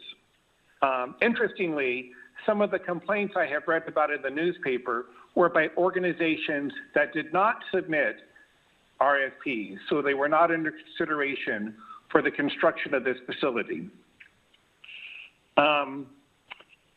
Interestingly, one of the organizations, if you were to investigate it on the California Department of Public Health website, you will see a number of grievances and complaints that have been filed over the years. In 2020, there were 28 complaints. In 2019, there were 31 complaints. And in 2018, there were 37 complaints against this organization. So just to be brief, I want to say that the community needs this facility. I now have the opportunity to work in other counties where I hear how appreciative they are that they have facilities in Kern County to send both their youth and adults to, as these counties do not have facilities. As T.R. Miracle said, sending youth out of the county is a grave problem for the families who then cannot visit their children. Thank you very much for this consideration, and good day. Thank you. Our next speaker is Jeff Chin. Mr. Chin, if you would unmute your phone by pressing *6, you may address the board.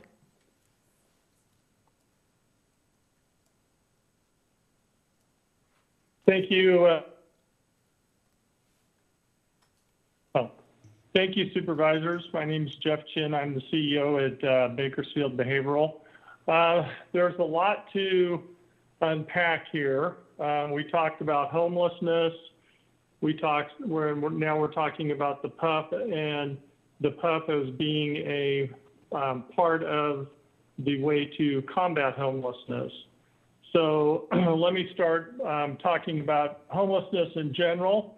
I agree, we do have a homeless crisis here in Bakersfield and in Kern County. Our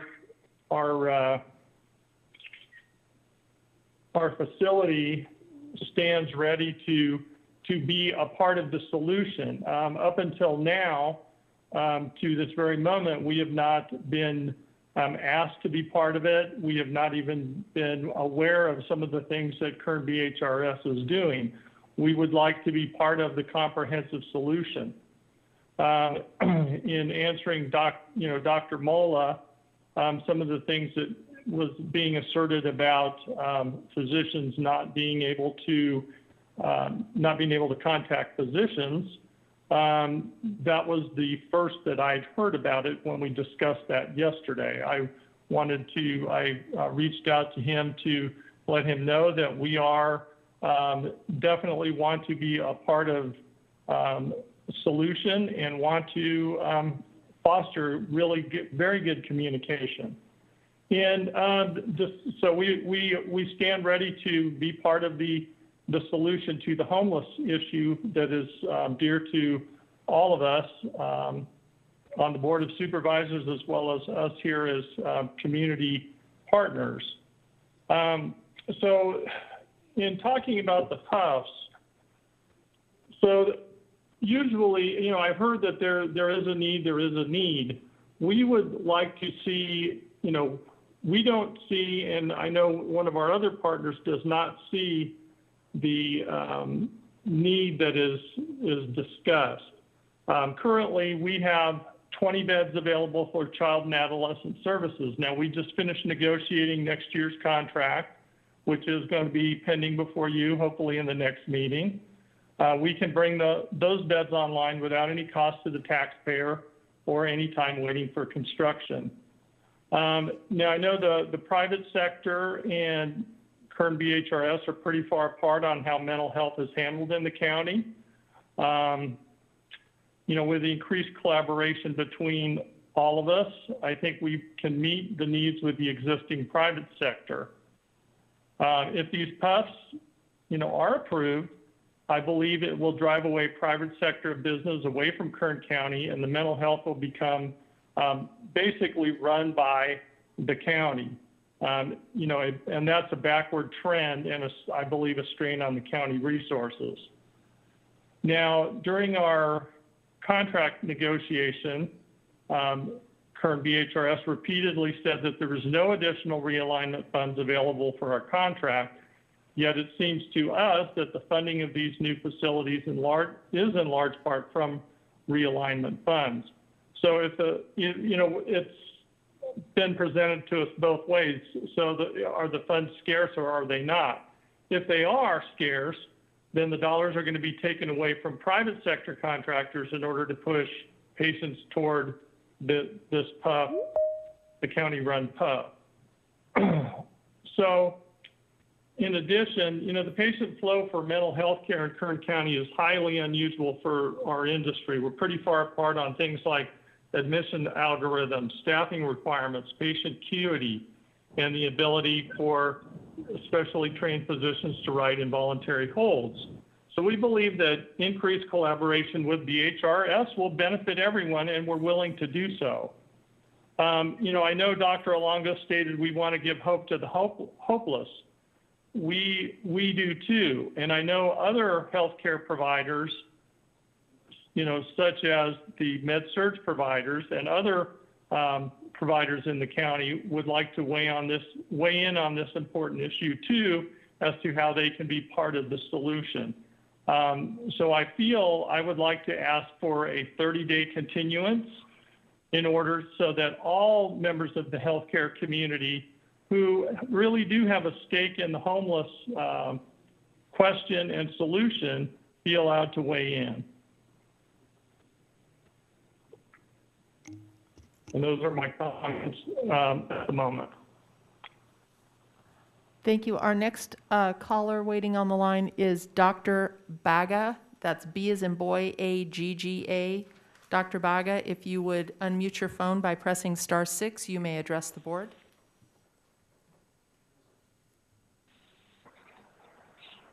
Hey, good morning, everybody. This is Dr. Baga. I think everybody pretty much knows me by now. I talk too much anyways, but good morning. For those of you that don't know me, I'm Dr. Baga. I work over at Good Sam. I'm the program director of the residency program over in Tulare County, far, far away. Like I said, I think most of you know me, supervisors, so thank you again for bearing with me and listening to me rant and rave about something that I care about. Again, as everybody, as you guys probably already know, I don't have any financial conflict. I'm not employed by anybody there. I work at Good Sam. Other than that, I have no financial interest in this. And the only interest that I really have is obviously keeping the doctors and my residents in the community. And I think just through the CLIA and the Tulare residency program, just in the last 2 years, we've been able to keep, and we're keeping 2 more, so total, I think, 4 residents over in Kern County. So, that's my goal. And that's how I initially got involved over at Good Sam. They were the only ones that were willing to warmly open up their arms and accept the residents and help them get the training and help them kind of get more connected and connected to the community. And obviously that's what our goal is, to be able to retain doctors and to be able to keep them providing the care that they need. So that's where I first got introduced to this. And then I slowly got introduced to this idea of the PUF, and I didn't think too much about it before. Which then I slowly percolated, and obviously I overanalyzed things and I hyperanalyzed things, and I started looking more into it. And the more I looked into it, the less and less it makes sense.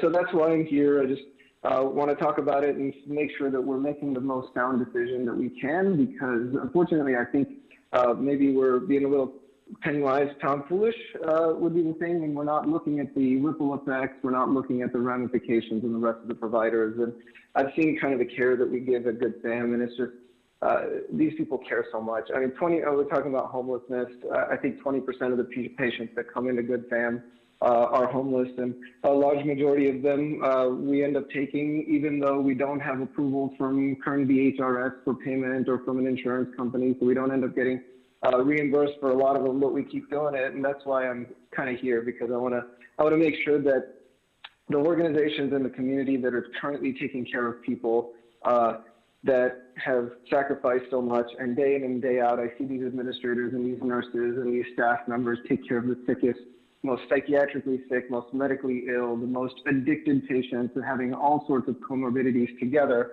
I just want to make sure that we aren't looking at something in a too microscopic way.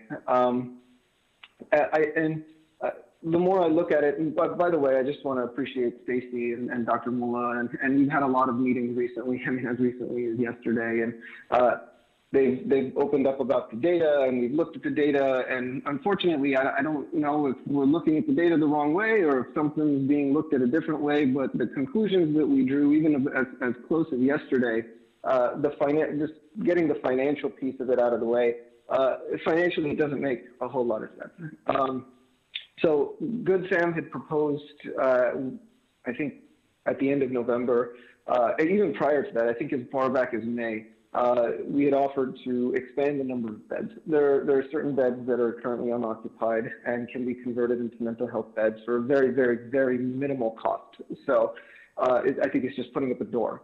And it will get converted over and then getting some licensing. So we had offered that, and it was kind of, didn't get any traction.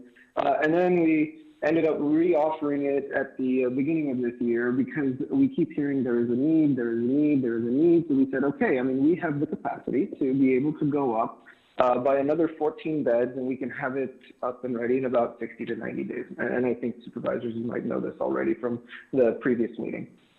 When we met, it was not very clear, and the message was kind of mixed about the need versus the fiscal issues versus et cetera, et cetera. And I believe one of the comments that was made was, even if we make an additional 14 beds, the county really only has a need for 6. Okay. So that was confusing. And so we aren't really sure. One part, we hear there's a tremendous need. There's an offer for free. There would be no obvious cost to the county to increase these number of beds. And they would be available a year and 8 months earlier than any PUF would be created, so we'd be able to resolve the issues today. Plus, it's in a facility that can provide a much higher level of care than a PUF would be able to provide, so it can comorbidly treat medical issues, psychiatric issues, and addiction issues. So that was also confusing. And then the next piece of the puzzle was the actual cost. So we looked at the actual cost, and the county was presented what the cost would be. And I think in the end, it ended up being approximately $100 a day difference to treat somebody in a PUF that the county would end up paying, including the construction fees, versus sending them to Good Samaritan. I do want to take a step back and say I am not the expert in child and adolescent. I don't like talking about things that I'm not kind of well versed in. I'm going to defer to the experts on this call and in the community and the other facilities, and Dr. Mullah, who's brilliant. I'll defer to them about the child and adolescent piece, but at least the adult piece of it, the difference is about $100 whether the patient gets sent to Good Sam versus they get sent to a PUP. And in my head, again, I do have some economics background, but I'm not a math whiz. But if you take $30 million and you divide it by $100 a day in savings, I don't think any of us will be alive by the time that loan gets repaid. So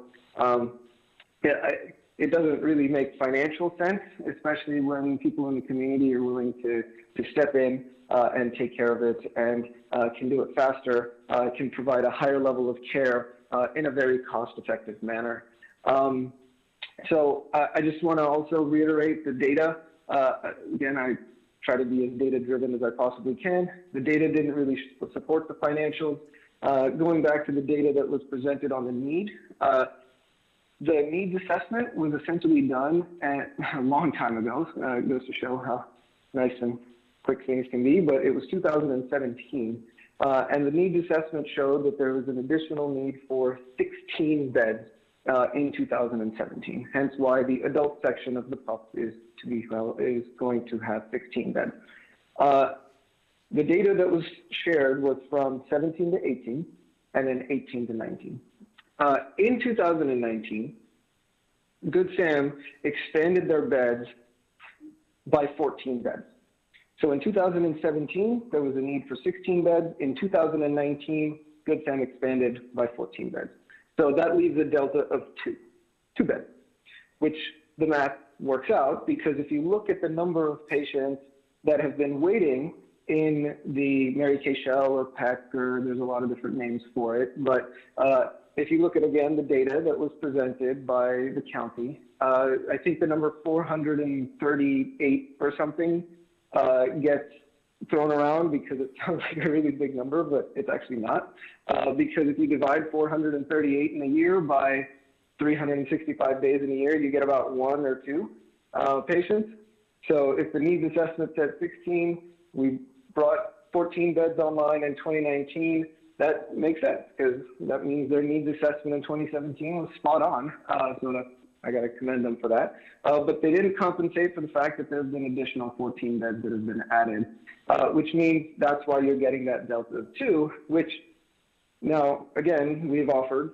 It didn't cost the county any extra money in 2019 when we brought those beds on. And we already told them that it's not going to cost the county any extra money if you need to bring on another 14. And I think a comment was made that the costs will go up. No, actually, it's economies of scale. So costs actually go down when you go up in volume, because you don't have to keep duplicating things that are unnecessary. So costs actually go down when you use economies of scale. So it's actually more financially prudent to do that. The other issue, and I want to emphasize this issue, which I think is the most damaging, is the overestimation of this needs assessment is going to be dangerous to the rest of the community, because this PUF isn't actually adding additional features to the county, it's duplicating the services that are already available. At least that's not what we need.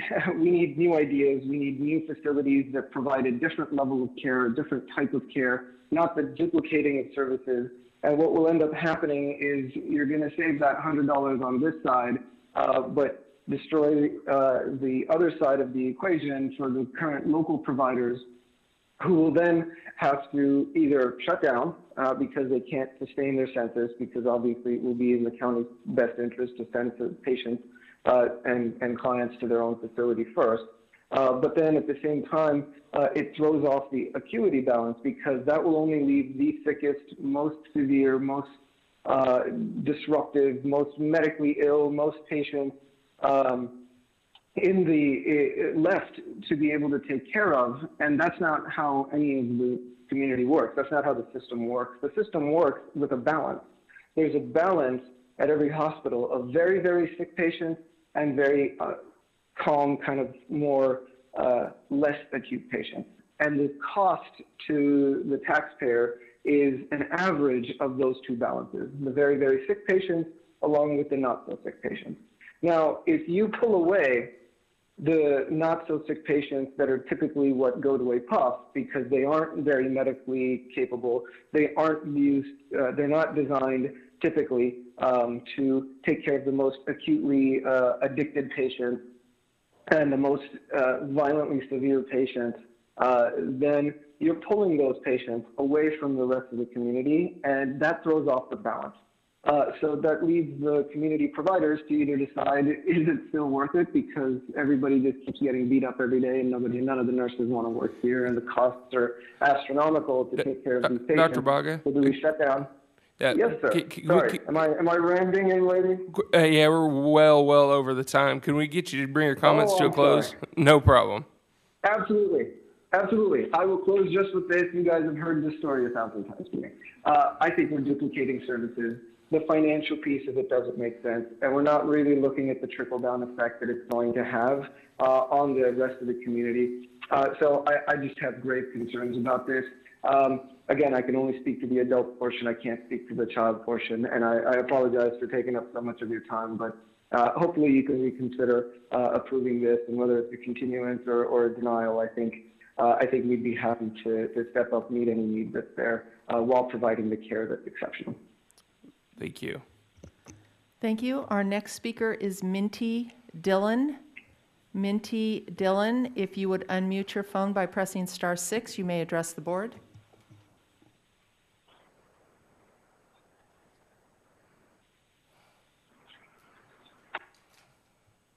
Hi, good morning, Board of Supervisors. This is Minty Dillon. I work with Good Samaritan Hospital. I won't take the full 2 minutes. I believe Dr. Baga addressed all of our concerns expressed here about the proposed PUF, particularly the adult PUF. That's the space we're in. I will just reiterate a couple of points that Dr. Baga mentioned, which is that in 2017, the need assessment was done. In 2019, we added 14 beds. And at the board's direction last fall, we met with the county behavioral health department and proposed a full extensive plan to add lots of additional beds. And where we settled is that number 14 makes sense for us without doing major construction. In a very short time frame, we can add 14 additional beds. We have already drawn the plans out for that. They're in the process of being submitted to OSHPD, and we're hopeful that by the end of this year, we will have additional 14 beds added. This approval of the adult PUF will have a significant impact financially on Good Samaritan Hospital, and for those reasons, we ask the board to not approve the adult PUF. Thank you. Our next speaker is Amy Murch. Amy Murch, if you would unmute your phone by pressing *6, you may address the board.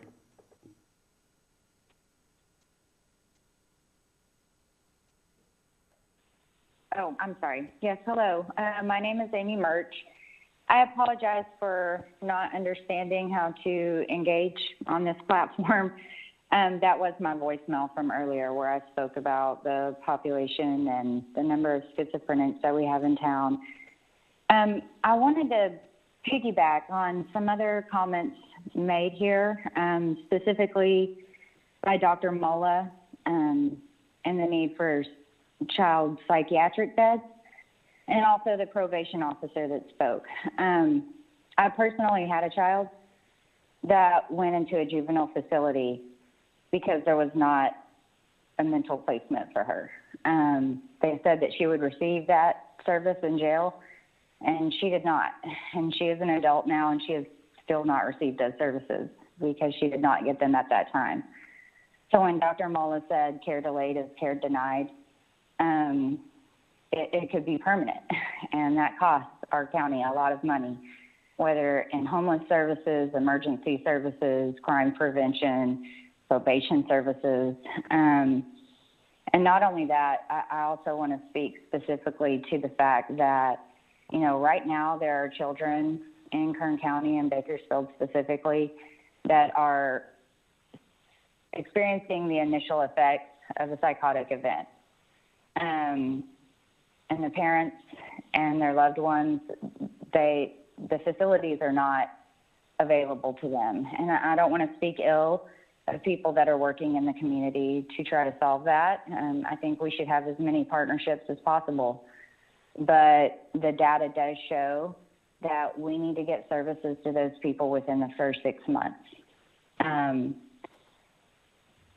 It could be a lifetime. It could be decades until we have the opportunity to really engage with those people and them not have gone into such a deep psychosis that it, for example, shows physical brain damage that shows up on an MRI. You know, some of the effects are for a lifetime and can't be undone. And we need to get to those people as soon as possible. We need those beds open. The idea of a psychotic child sitting in Mary Kay Shell for 23 hours waiting for a bed is terrifying. That may be our one lost opportunity to reach that child.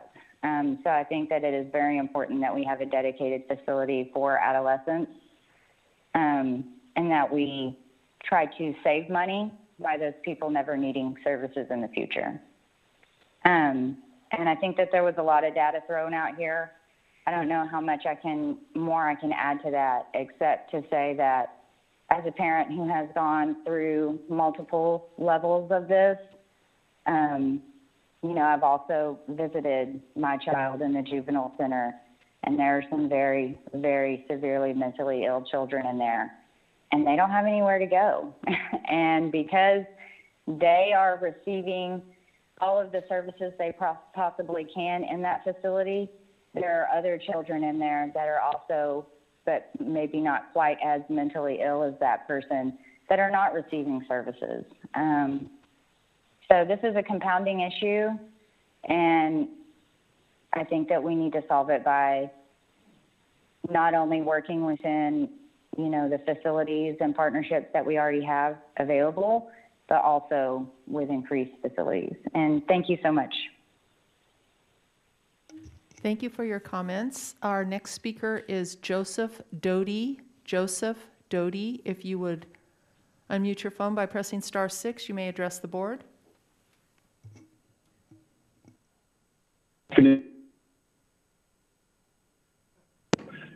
Good afternoon. Can you hear me? Yes. Hello? Yes, we can hear you. Good afternoon, Chairman and Board. I do appreciate the time to be able to address you today. Thank you for your time. So my concern, and I represent TAG, Taxpayer Action Group. I don't have any say in any of these organizations, or do I represent any of these organizations, but I am strictly concerned about the cost. The cost from a taxpayer standpoint for 32 beds is staggering. $796,250 each just for the initial cost. And that's based on a study that's really old. So if anybody's built anything, and I am a general contractor lately, the cost of materials is up 40 to 60%. You can't get anything done lately. Subcontractors are so busy, and being that this is a public entity construction project, I do prevailing wage projects all the time. I'm doing one right now. And the cost is 40 to 60% higher than a private entity building the same structure. But more importantly, this is just not necessary. We have private entities that have available facilities that have offered to expand time and time again at no cost to taxpayers. That cannot be dismissed. Why wouldn't the county want to save the money?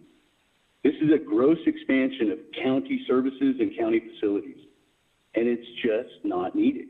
From a taxpayer standpoint, this makes no financial sense whatsoever. It's not something that anybody can, in their right mind, say, hey, this is a good deal for taxpayers, because it's just not. What about the operational costs?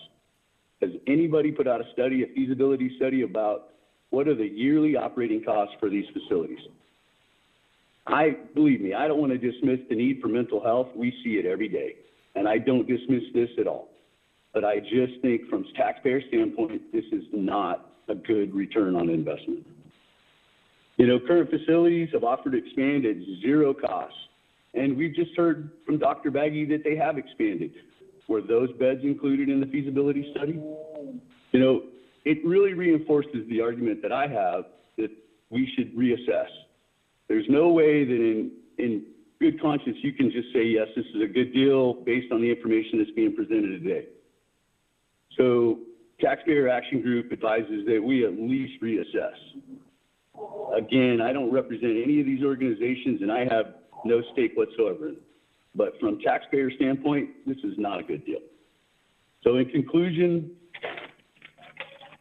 I just think that the board should either reassess or deny this request and work directly with existing facilities and networks to expand at no cost to taxpayers. And that would be a good deal for us. Thank you. Thank you. Our next speaker is Charles Sears. Charles Sears, if you would unmute your phone by pressing *6, you may address the board.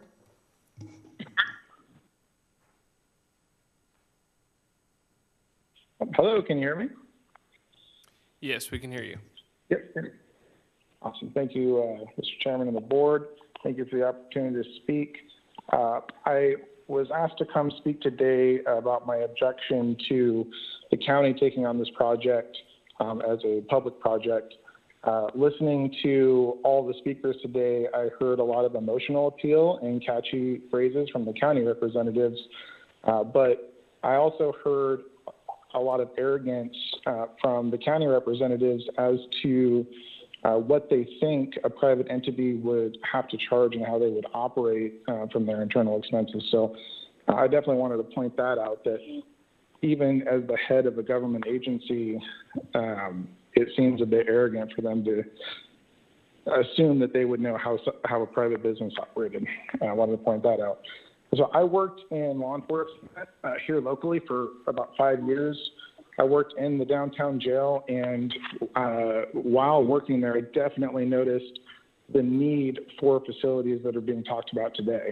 We had homeless, drug addicts, people with mental health issues coming through the jail constantly in and out. So I don't think there's any argument as to the need for the project, but there are a few points I think that we should consider as taxpaying citizens, and so I'll just list them out here. I have them written down. First is public accountability. Historically speaking, government agencies don't have a great track record with managing psychiatric hospitals. I don't believe contracted positions would solve this problem, as contracted personnel are simply acting as agents of the government, still required to abide by county communication policies. When considering accountability, I believe the better solution would be private ownership with some government oversight. Second, it's not a complete solution. This is being sold as a solution to the homeless mental health issue, but the number of beds being made available is insignificant compared to the actual problem. When I worked at the downtown jail, we saw 3 times that number of people cycle through each night that had these specific issues. So 16 adult beds is really the tip of the iceberg here. I don't see it as a complete solution. Our community likely won't see a noticeable difference in the homeless population despite what's been said. Taking 16 people off the street is just that's not going to be noticeable, in my opinion. And so I don't believe that's an honest selling point. The third is inevitable tax increases. Government institutions have the ability to request and receive reallocated funds. They also have little incentive to properly manage funds because of that. Budget increases requests are inevitable, and there will be a push for additional tax dollars. If this is approved, I believe local taxpayers will eventually be on the hook for covering those increased expenses. If anything, I feel like government should be generally supplementing, not competing with private industry. The opportunity should first be provided to our local hospitals.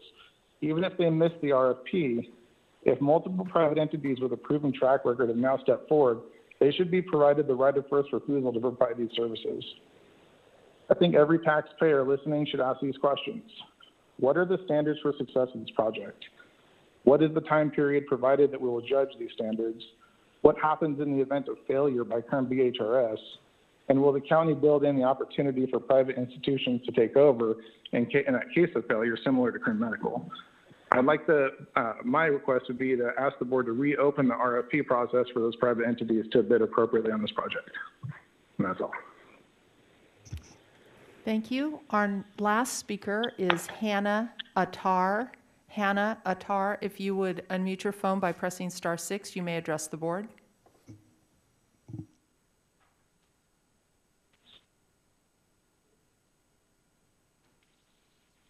Good morning. Thank you for the opportunity to provide comments today.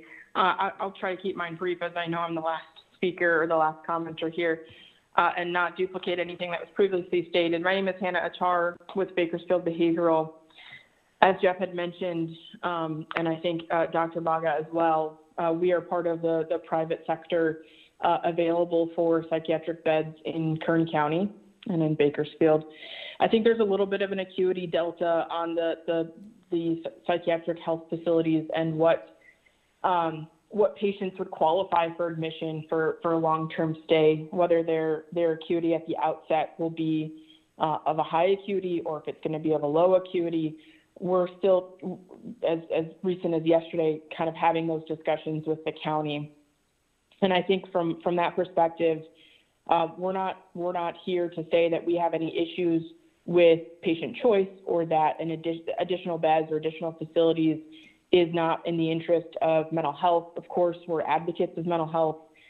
We are here just to say that there are existing beds in the market that are available. And I know it's been said, but we have additional 20 beds for child and adolescent psychiatric services on an acute inpatient basis, and that's more than 3 days. Our average length of stay is certainly more than 3 days. And I think that from our perspective, we just want to vocalize the response that while a lot was said today about certain private institutions, focusing only on this proposal, I think what's important to note is that that the private sector is available to step in, not after construction has been completed, not after plans have been reviewed and approved, not after beds can come online. We're able to, with 20 beds, bring on staff and physicians to bring those services available now. After we've had our renegotiation with the county, with BHRS in terms of this upcoming year, we certainly feel that things have improved. We certainly feel that we're able to bring those beds online. And with those beds, along with the beds that have been referenced by Good Sam, we feel that the need that is being referenced is available. We also don't see the same delay or lag that has been referenced by BHRS today in terms of patients that have been waiting an inordinate amount of time in order to get into an inpatient facility.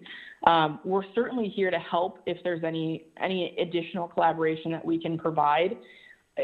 I think we need to continue to work on that with BHRS. At this point, we do find out more of the issues that the county is facing through these Board of Supervisors meetings than we do in outreach. And so to the extent that we can improve that, we would like a seat at the table to help in that regard. One of the things that was mentioned from Director Kuhara was that the expansion of the private sector yields increases to the county. And I just want to say that we've never passed our capital improvements. I'm not aware of any private sector provider that passes on their capital improvement costs to their payers or onto our vendors. Our payer rates and any private sector payer rate is driven directly by the direct care costs. And there are some differences of opinion that we have had along with BHRS with respect to some of those direct care costs that can be impacted. And we're coming from the perspective of what the industry standard nationwide is. So I think from our perspective, I think ongoing communication would definitely benefit this issue. But I want to make the note that any capital improvement that we would provide, and I don't want to speak for any other private sector providers, but I believe any other capital improvement that they may provide is not going to be a dollar for dollar by any means pass on to the county, and certainly not a pass on to the county at all. And then to the extent that these services are available now, our collaboration with Good Samaritan in terms of being able to bring on child and adolescent psychiatric beds, those child and adolescent beds are billable for Medi-Cal from Bakersfield Behavioral, which is the IMD that was referenced. The Good Samaritan is able to take on the adult patients. So in collaboration with the private sector, we can provide a solution to the problem as it's been referenced. And so I just want to stress that we're not coming from a restriction of patient choice. We're not coming from the position that less mental health beds is better. We're coming from the position that let's give us a chance to try to solve this problem that's being proposed to the board, and let's see if we can solve it through the private sector collaboration. And if we can't, then let's come to that conclusion collectively as a team. And I think that what we'll be able to do is at least come more informed with both the cost impact. I know there are many demands on realignment funds, as well as the delay in getting these services online. So I'll conclude there. Thank you very much for your time. Thank you, Mr. Chairman. This concludes public comment on this item. Thank you. Director Kuhara, just real quick, I heard several people mention that putting patients at some of these other private facilities would be at no cost to the taxpayer. So I think there's a lack of understanding out there about how that process works. So would you just explain for the public's benefit how the bed day rates work and kind of a little bit about the insurance preference? Yes, Chairman Peters, thank you for letting me have the opportunity to address that. I'd like to start out by saying that your board delayed this in November and asked us to work with both private entities to develop a plan to address exactly this problem, increasing their beds at a lower cost. I have been in this position for 4.5 months, and I have been meeting with them and have made myself available to meet with them at every request. Neither entity has given me a concrete plan that includes a fiscal plan that will demonstrate their ability to create more beds at lower cost. Both have said they can increase their available beds now or within 60 to 90 days. I've asked them to do that. We've asked them to do that before this presentation throughout the years. Good Sam is working to remodel their facility. They submitted an email telling us how many beds they could add on and a design of the facility to demonstrate that. I've never received a plan from BBHH. We are not, one of the statements that was made was that this would result in tax increases for taxpayers. I'd like to emphasize Kern BHRS is not a general fund department. We do not draw on county general funds. So this is the best model that we have developed in coordination with our county administrative office. You asked specifically about the bed day rates. Building a PUF will allow a lower bed day rate that allows us to also bill Medi-Cal for 50% of the cost. Dr. Baga spoke about the acuity of inpatient individuals. That is a reality we deal with right now in all of our facilities. Those individuals, you do have more acute individuals who drive up your cost and less acute individuals who balance that out. That's something happening at all of our facilities now in how they operate. There were comments made about private sector versus public entity. We want to own the building. We want to build this facility and own the building and are not seeking to take away business from the private sector. This is going to be an operation run through a private entity that we chose through the RFP process. Chairman Peters, did I answer all of your questions, or was there anything else that I missed that you'd like me to speak to? I think that answered most of them, but the one caller, I think it was Mr.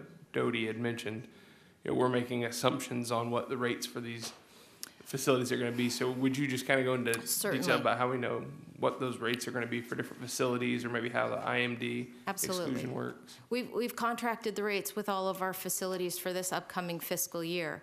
The rates for our 2 general acute hospitals have been agreed on. They're generally based on their costs, and that's a negotiated rate.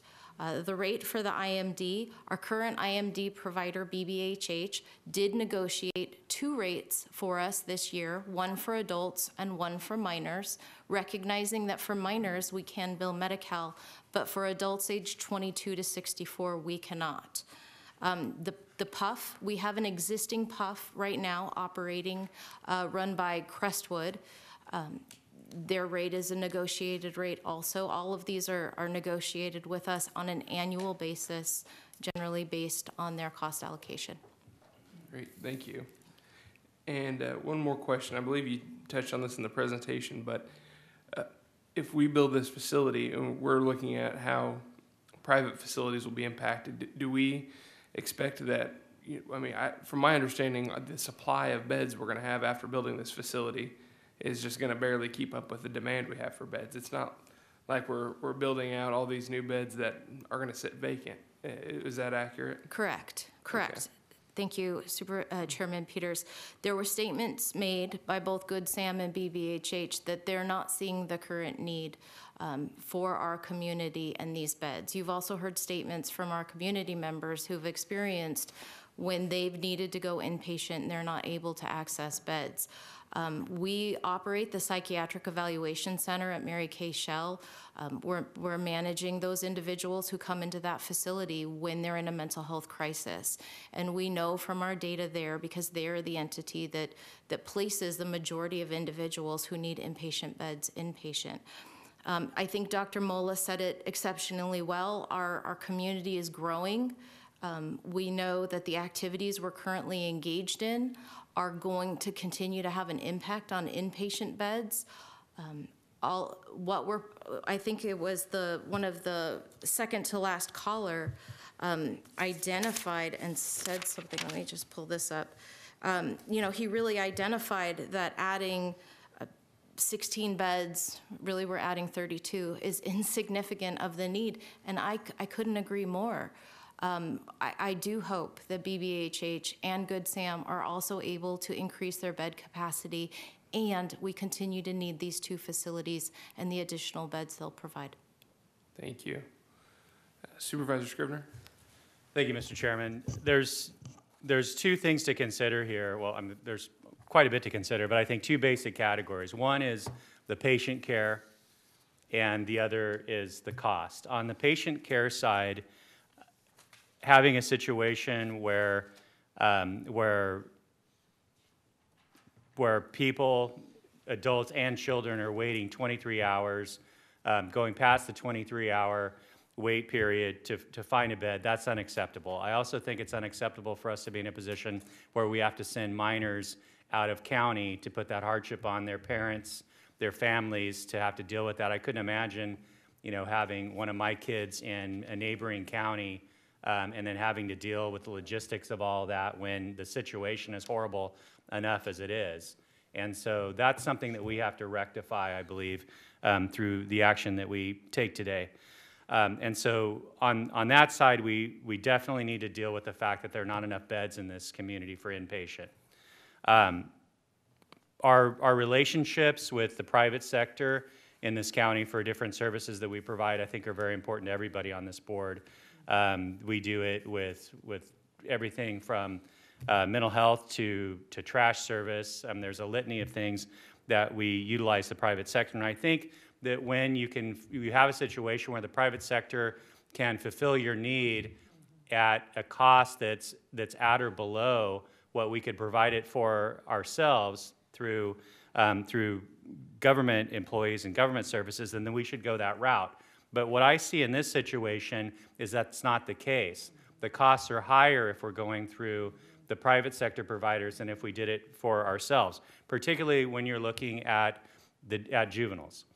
I think that is a no-brainer. The situation with BBHH because of the fact that we can't bill Medi-Cal for those kids that go in for service there, and it's all paid for through our realignment funds, which are funds that we need for other types of services. That to me shows that that's not a good alternative for us when it comes to adults. With juveniles, yes, you can bill Medi-Cal, but with adults, you can't. And so, so we have am I correct on that? So we have a situation there. And so clearly, we need to address that fact.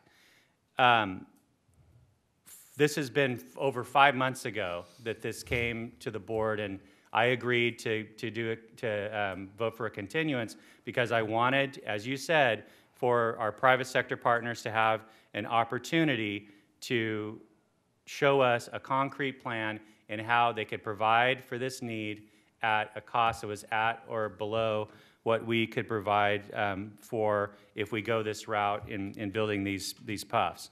And unfortunately, I haven't seen that materialize. I haven't seen them present that. And so I want to drill down a little bit more on the conversations you've had with Good Sam recently. If they're talking about being able to expand and add beds, but there's a difference, I think, between having an actual bed and having the staffing that is on duty to be able to handle if we call and say, hey, we have someone that needs to go in the facility. And so can you just speak a little bit more to those conversations you had with them, and then also speak to the fact that the demand is rising, and so this doesn't mean that we're not going to continue to utilize these partnerships that we have. It's just a need that we have to expand capacity while still utilizing these other providers when it's appropriate and when we need their help. Supervisor Scrivener, through the chair, that is correct. We do absolutely plan to continue to utilize our contracted providers at BBHH and Good Sam for their services.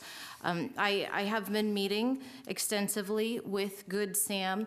The point that you bring up about beds versus staffing really, I think, was a point made in the last meeting in November, also by BBHH.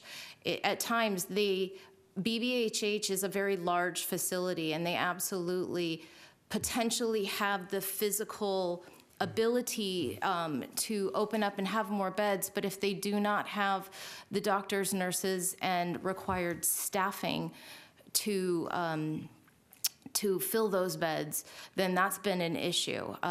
So for Good Sam, they're proposing to remodel their existing facility to create more inpatient beds.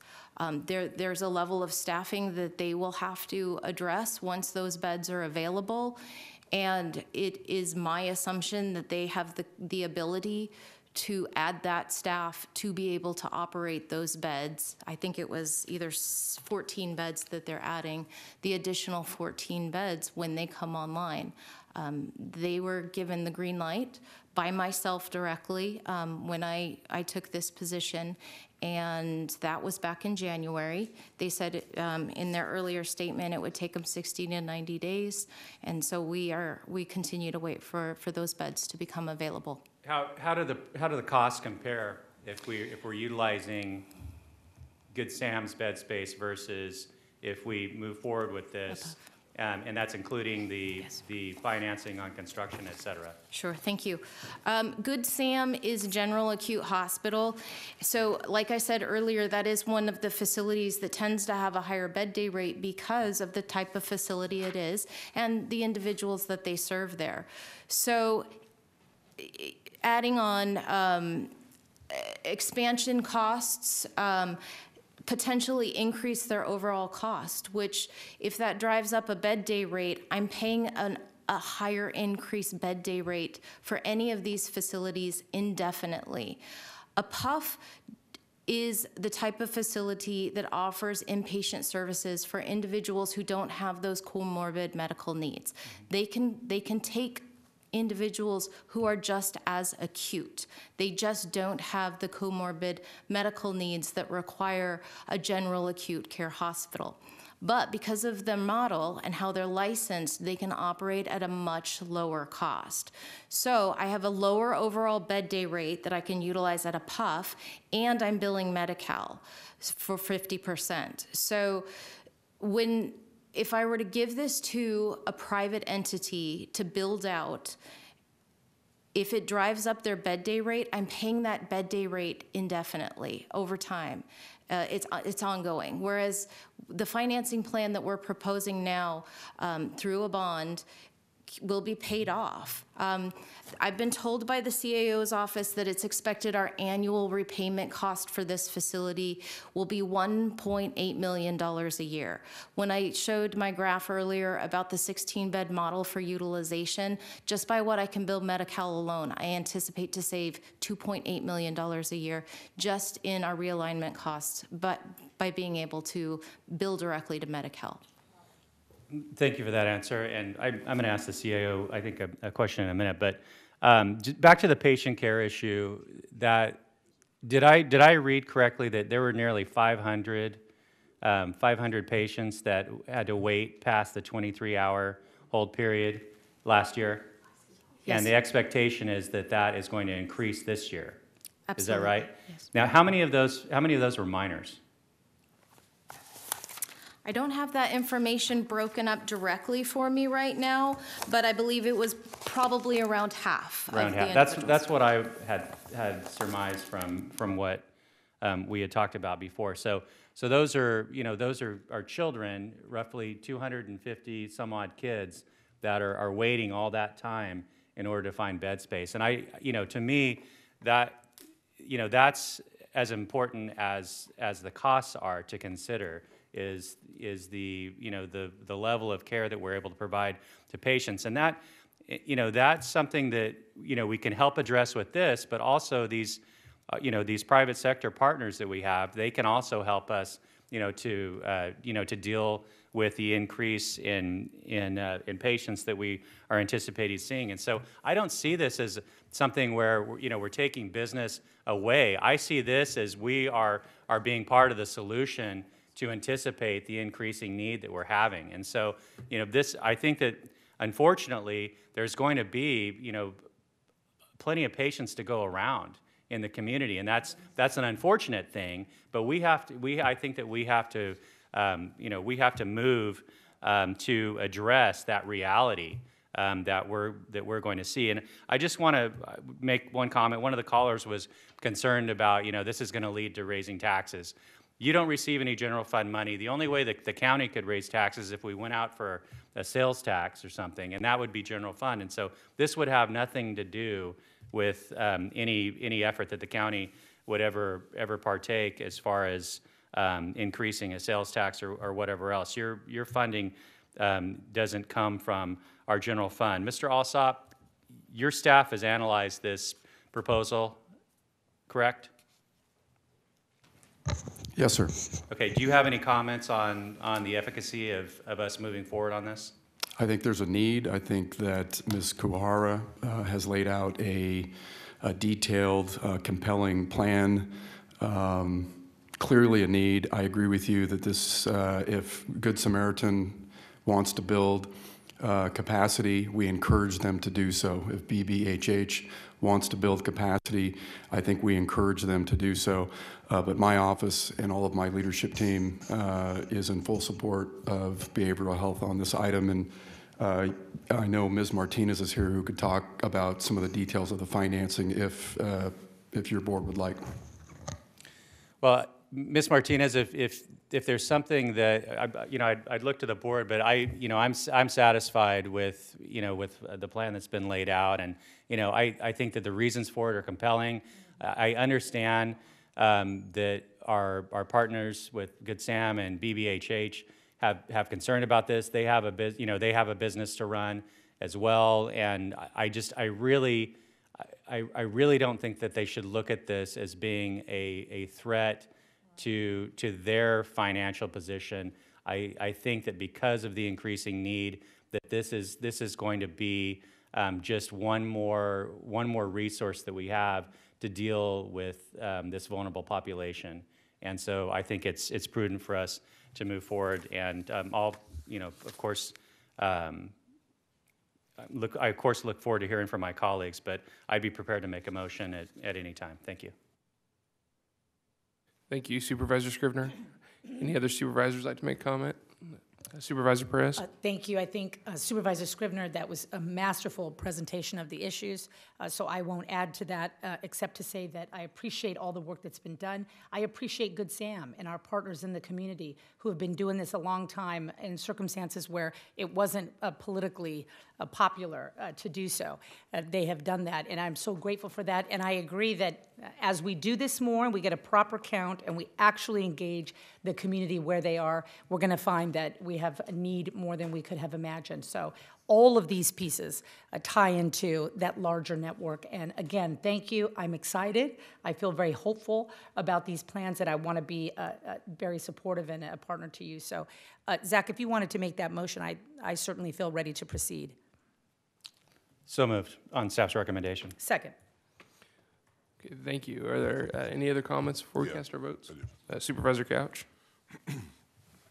I want to thank the staff for their 5 months of work. I also want to thank our providers for their input. Yeah, it is. Can you not hear me? Okay. In fact, we had a Zoom meeting yesterday, and I want to speak to something that I sensed throughout the whole meeting, and that I'm going to ask our staff to work on, but I'm also going to ask our providers to work on. I got the real sense that there is a huge lack of trust between the department and the providers. And I don't know why that is, but I certainly sensed it. People didn't outright believe some things that you were telling them. One thing that came up, and I thought I do want to address, is there was and this is rational fear, I guess, when you would hear about this, that part of the impetus for you even looking at this was the utilization of realignment funds and how you could save on some realignment funds. So what I think the numbers you just sort of walked us through, it sounds like you're going to have about $1 million extra because of the utilization of Medicare to pay half the bills. So there shouldn't be less realignment funds in the pool. There should be more available. Do you agree with that, or do I have that? Yes, Supervisor Couch, through the chair, I do. And about $1 million more just from what you have described, the way the financing Correct. Would work.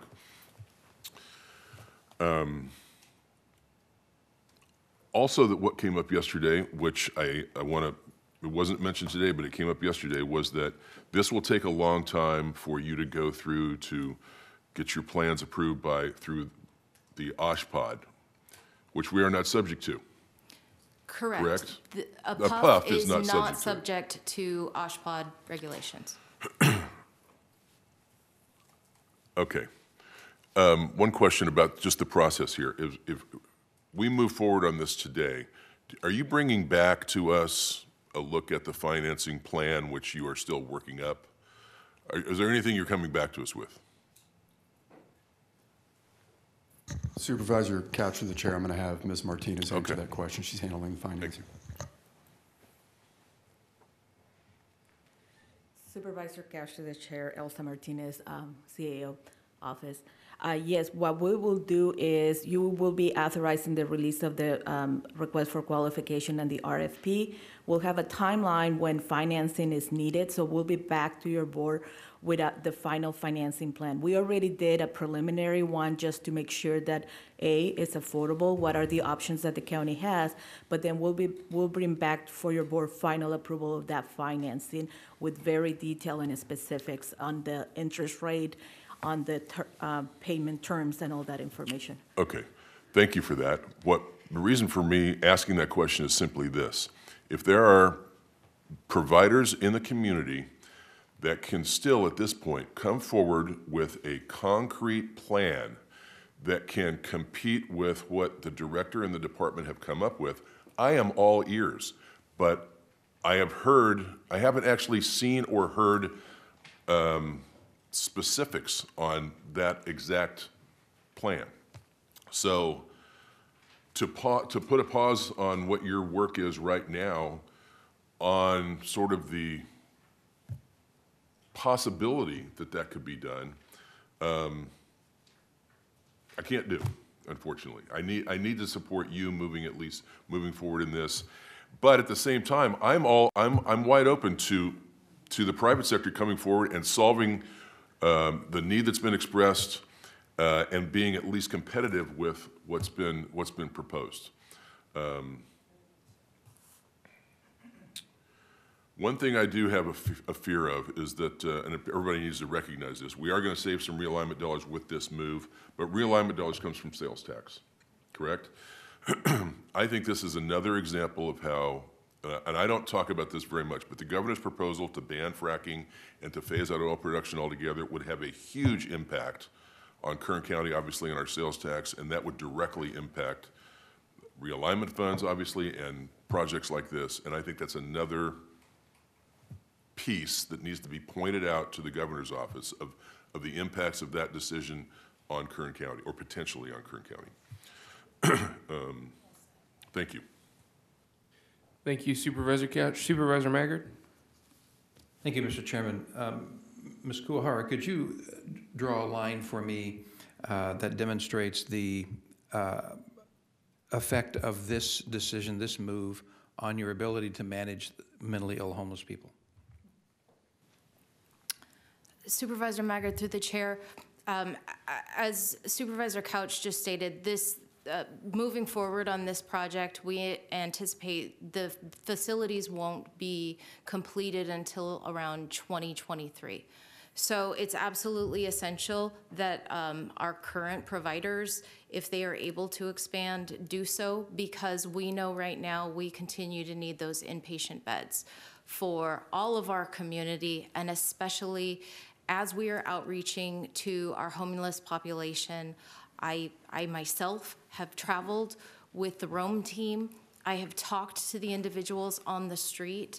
I've assessed them. I was assessing them for their ability to meet 5150 criteria, and it's just a matter of time. For each of those individuals we are connecting to and talking, it is literally a matter of time and being there at the right circumstances to justify that hold and to get them into treatment.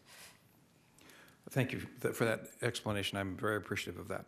There's another issue with regard to insurance. And the government in California provides insurance to a vast, wide array of people. But you mentioned earlier that, particularly with regard to the mentally ill and homeless mentally ill, that insurance was not adequate to pay for example, in-house treatment and things like that. So should we seek assistance from our state legislators to go to the state and ask them, if they want to help us affect this issue, do they not need to also help us with finding insurance reimbursement so we can adequately treat them? Supervisor Maggard, through the chair, most of these individuals that we're treating through homeless outreach are going to be eligible for Medi-Cal. It's just the mechanism of getting them signed up and then getting reimbursement. But the services that we're providing when they don't have insurance is something that is a draw on our realignment. I believe there's a board letter going forward today about street medicine and the ability to bill Medi-Cal pre and post around incarceration. I think there are some plans to expand Medi-Cal coverage for some individuals.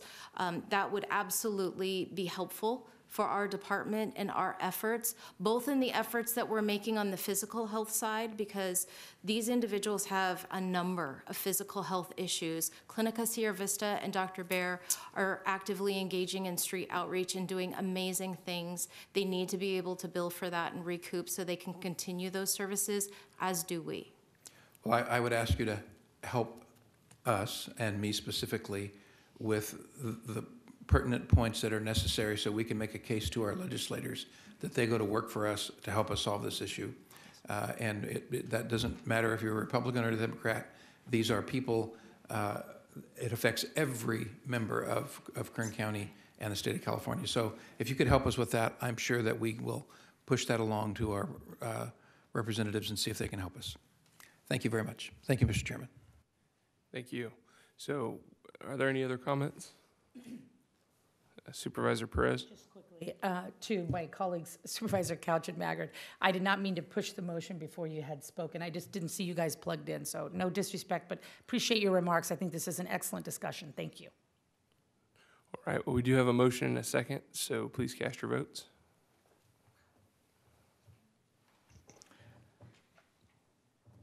The motion is approved. All ayes. Thank you.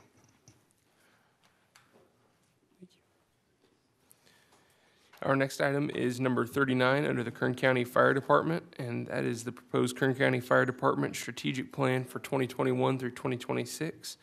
And I would like to call on our Fire Chief, David Witt, for a report.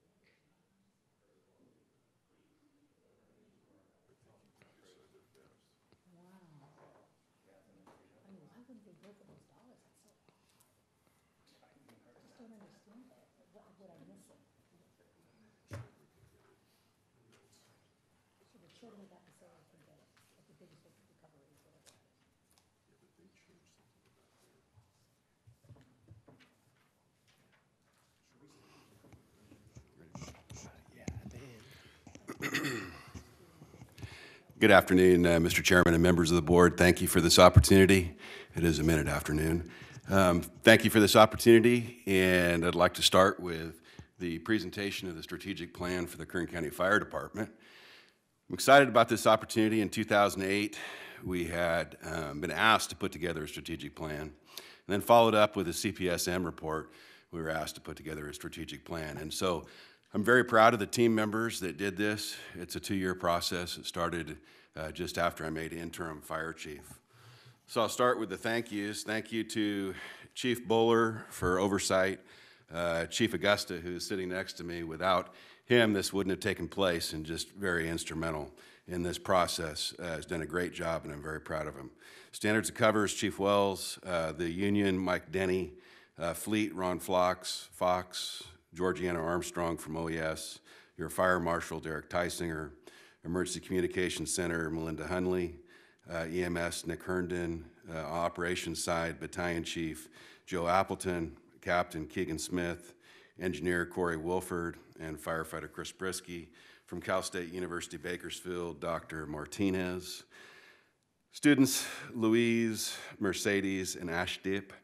Accreditation Manager, Chief Duncan, Administrative Assistant, Ms. Alcade, CAO Representative, Jason Wiebe, Accounting, Steve Long, PIO, Andrew Freeborn, Communications, Erica Bain, Information Technology, Michael Clark, Logistics, Greg Houston, and Facilitator Advisor, Mr. Kraus. And thank you for all those that were involved, as well as all the stakeholders that participated in this big event. As the Fire Chief of the Kern County Fire Department, I'm pleased to present the Kern County Fire Department Strategic Plan for 2021 through 2026. This plan is a collective effort of many contributors within the Kern County Fire Department in conjunction with county leaders to ensure our plan was supportive and reflective of the county's missions and goals. That is 2008 strategic plan and 2017 goals. And I know the CEO's office is currently working on another plan. The driving force behind our plan is our Strategic Planning Committee, a group of talented and dedicated members of our organization who are committed to the pursuit of excellence. In completing its work, the committee relied on input collected through surveys of internal and external stakeholders, including members of local government, business, and nonprofit groups. The broad input provided focused affirmation of Kern County Fire Department's organizational mission, vision, and core values that serve as the basis for these strategic initiatives and accompanying goals and objectives of the plan. These initiatives will serve as a cornerstone of our planning effort for the next 5 to 7 years. I want to thank everyone who contributed their time and effort in making the document one we can truly be proud of. As a result of the effort, the Kern County Fire Department will continue to be a highly respected fire agency and industry leader. Although the production of the Kern County Fire Department strategic plan represents over 2 years of sustained effort, it marks the beginning of the process. The plan provides us with clear direction, priorities, and focus in continuing to provide excellent service to the communities we serve. Our challenge now is to move forward with the implementation phase of the process, using the plan as a guide to assist in making informed decisions which are necessary during these financially challenging times. Our intent throughout the implementation is to become a more resilient organization that responds to the changing needs of our citizens in an operationally effective and fiscally efficient manner.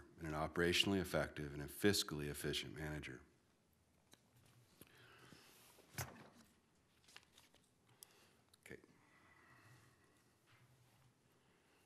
The first order of business was to evaluate, create, or adjust, or reaffirm the Kern County Fire Department's guiding documents such as mission and vision statements, core values, mandates, and industrial standards for best practices and performance measures. The committee felt that these to be the foundation of the organization, and the result should be determined first, and we did that, went through that, and that is our mission. The Kern County Fire Department is dedicated to protecting life and property by providing effective public education, fire prevention, and emergency response services. We are committed to proudly serve our community in the safest, most professional, and efficient manner.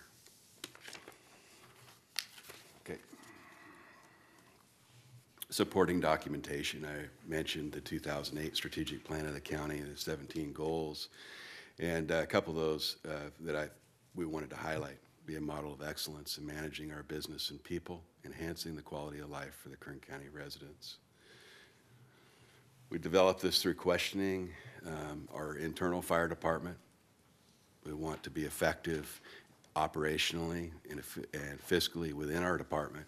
And so it was important that I get internal feedback, how to do better, and externally from our stakeholders, from a broad, wide group that we used in conjunction with Jason Wiebe to send out to over 80 different groups.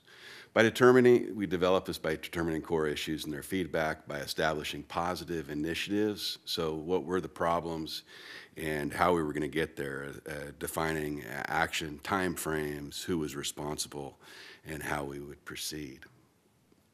By assigning the time frames and delegating authority also to various responsible people. By designing a process to ensure follow-up and completion.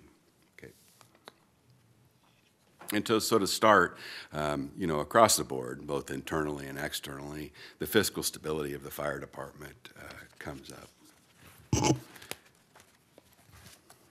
The Kern County Fire Department is funded through a portion of property taxes assigned to the fire fund. A significant percentage of these funds comes from oil petroleum industry. Due to irregular industry adjustments, local and world markets, the petroleum property tax revenue varies greatly from year to year. This makes it extremely difficult for the fire chief and senior leadership to forecast the budget for infrastructure and customer services. Even with regular county general fund supplemental allocations to the fire department, the struggle has progressed to the point where apparatus and facilities are deteriorating and staffing stations and coming up with ideas to do it cheaper. The loss of services in some cases. Compounding the solution is a national movement towards renewable energy, making it unwise to count on petroleum property tax as we sustain the source of future revenue. The Kern County Fire Department is committed to assisting the Board of Supervisors in solving this issue through exploring, analyzing, and providing recommendations of all available options with the goal of stabilizing the fire department funding. And so we are going to put together a committee, myself and the CEO's office, a wide variety of people to come up with ways to address revenue shortages within the fire department. And I will be responsible for that, and I will report back where we are. big, long history of fiscal stability with the fire department. I'd like to first say thank you for the $4 million tax transfer from the general fund to the fire fund, as well as the $10 million allocation for one-time funding for fire apparatus and equipment this budget year. And so that's a huge boost to us internally. When this was set, though, in 2014, there's $18 million transfer. It just wasn't enough, the amount of money. At that time, the oil prices were $117 a barrel. Today, I think they're around 48, and the reserves were more plentiful then. We're worried about drilling. And so together, that's what this is all about, is together, everybody working together to find common solutions to move forward. And that was our number one item, is fiscal stability. Okay, next slide. Okay. Call processing time, that's the amount of time that it takes for a dispatcher to answer the phone and dispatch equipment. We haven't met our objective industry standards. We're going to be aggressively working on that, and we have a plan, and we're formulating it through a lot of people giving suggestions on how to improve this area, and our ECC manager will be making recommendations to me, and I will report back on that. Next slide. Mission and core value-based decision-making. And so you saw the slide before of our values and our mission, and I need to infiltrate that throughout our department. It's there, but it starts with me, and I need to follow those and lead by example.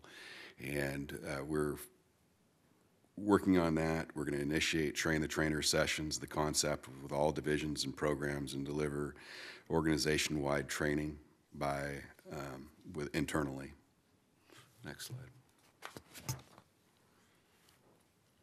Internal communication, arguably the most critical trait of successful organization, is effective communication in this age of technology. We can reach infinite numbers of people in an instant, but is it true communication? They heard what we've said and really truly understand? Are we relaying accurate information as received to the intent of which it was sent?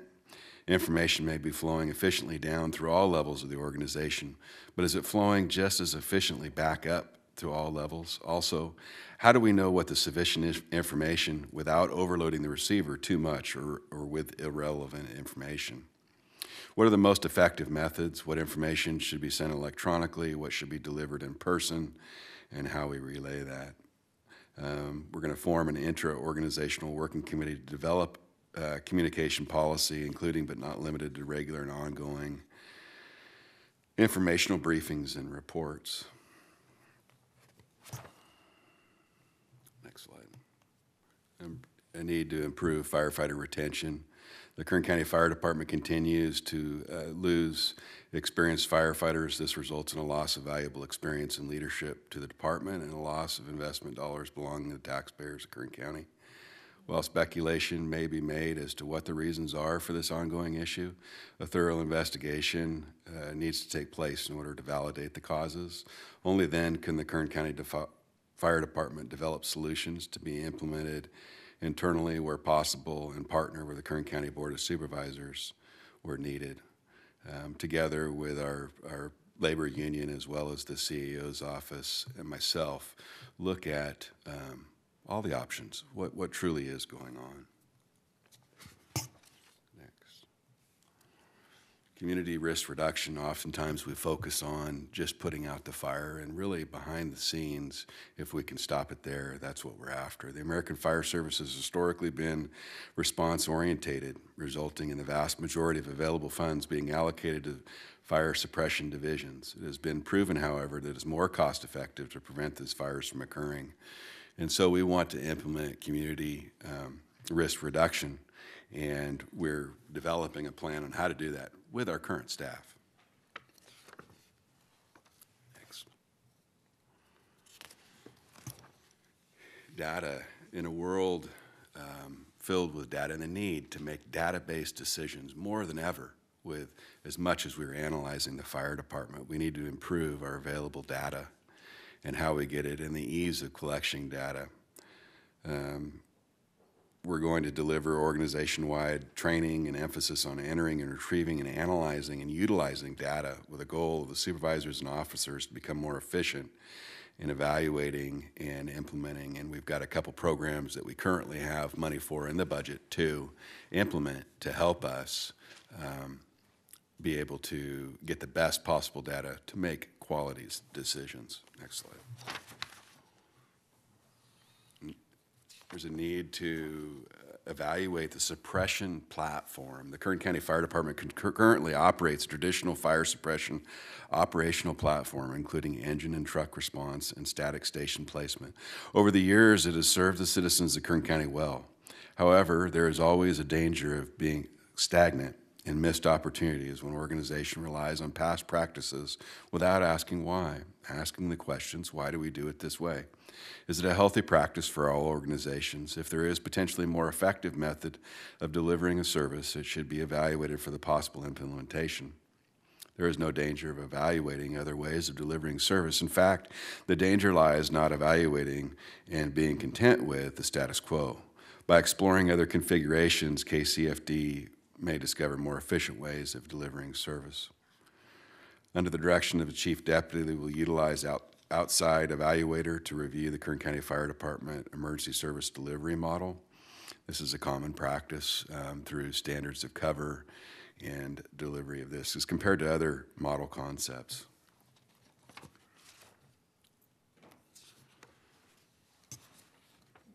And then as identified from external stakeholders, I'd like to see more social media communication, and we will be addressing that. Next slide. So what we're asking for today is to receive and file the strategic plan, and I will be in contact with you throughout this process of things that we find and the action plans and getting ideas and suggestions from your board as we move forward. Thank you. Thank you, Chief. I appreciate it. Madam Clerk, have we received any public comment on this item? No, sir, no public comment. Okay, are there any questions or comments from the board? Supervisor Couch? Chief, thank you for that. I don't want to belabor this, but I know we're involved negotiating with all the cities. But Yes, sir. where are we with the our own Kern County Airport? With the airport? Yes, sir. So with the contract cities, COO Jim Zerfus and I have been meeting with all of the cities. We're starting to meet with all the cities and really communicating well with those as we move across the spectrum, and we have until June of 2022. Myself and CAO, Mr. Alsop, have talked about as well as Brent Curry, about the need to also have some type of an agreement with the county over the airport. It's a common practice. It's about $1.7 million to operate, and my hope would be is that we could come to look at this and have some type of an agreement by the time we have the contract city agreements done in June of 2022. But it just makes sense. It's a needed service that we provide to the airport, and it should be done in a way that is similar to the contract cities, and that is the calls inside the area versus the outside area, and what we truly provide for that opportunity. I know Supervisor Maggard had mentioned this last time I talked, and we're looking into it, and we'll be addressing it, as well as the CPSM report. This is one of the So is it a do we have a deadline? Do you and Mr. Witso have a deadline of achieving that at the same time as the contract cities in 2022? That would be my recommendation. I need to see what Mr. Alsop thinks. I would agree with that. Thank you. Thank you. Are there any other questions or comments? Okay, I would entertain a motion to receive and file. So moved. Second. Please cast your votes. The motion is approved. All ayes. Thank you. Okay, our next item is number 51 under the Probation Department, a request to approve the Juvenile Justice Realignment Annual Plan, including associated allocations. And for that report, I would like to call on Probation Chief T.R. Miracle. Good afternoon now. I've always learned when you're speaking publicly, the worst place to be is between your audience and a sandwich. So it's been a long morning now, afternoon. But I do think this item is very important, and I did want to take the time to explain a little bit to the board and to the public. So I'm here to ask you to approve our plan for the juvenile justice realignment. I'm going to talk a little bit about SB 823 and its background, and then talk a little bit about our local plan that we're presenting to you today. SB 823 was passed in 2020.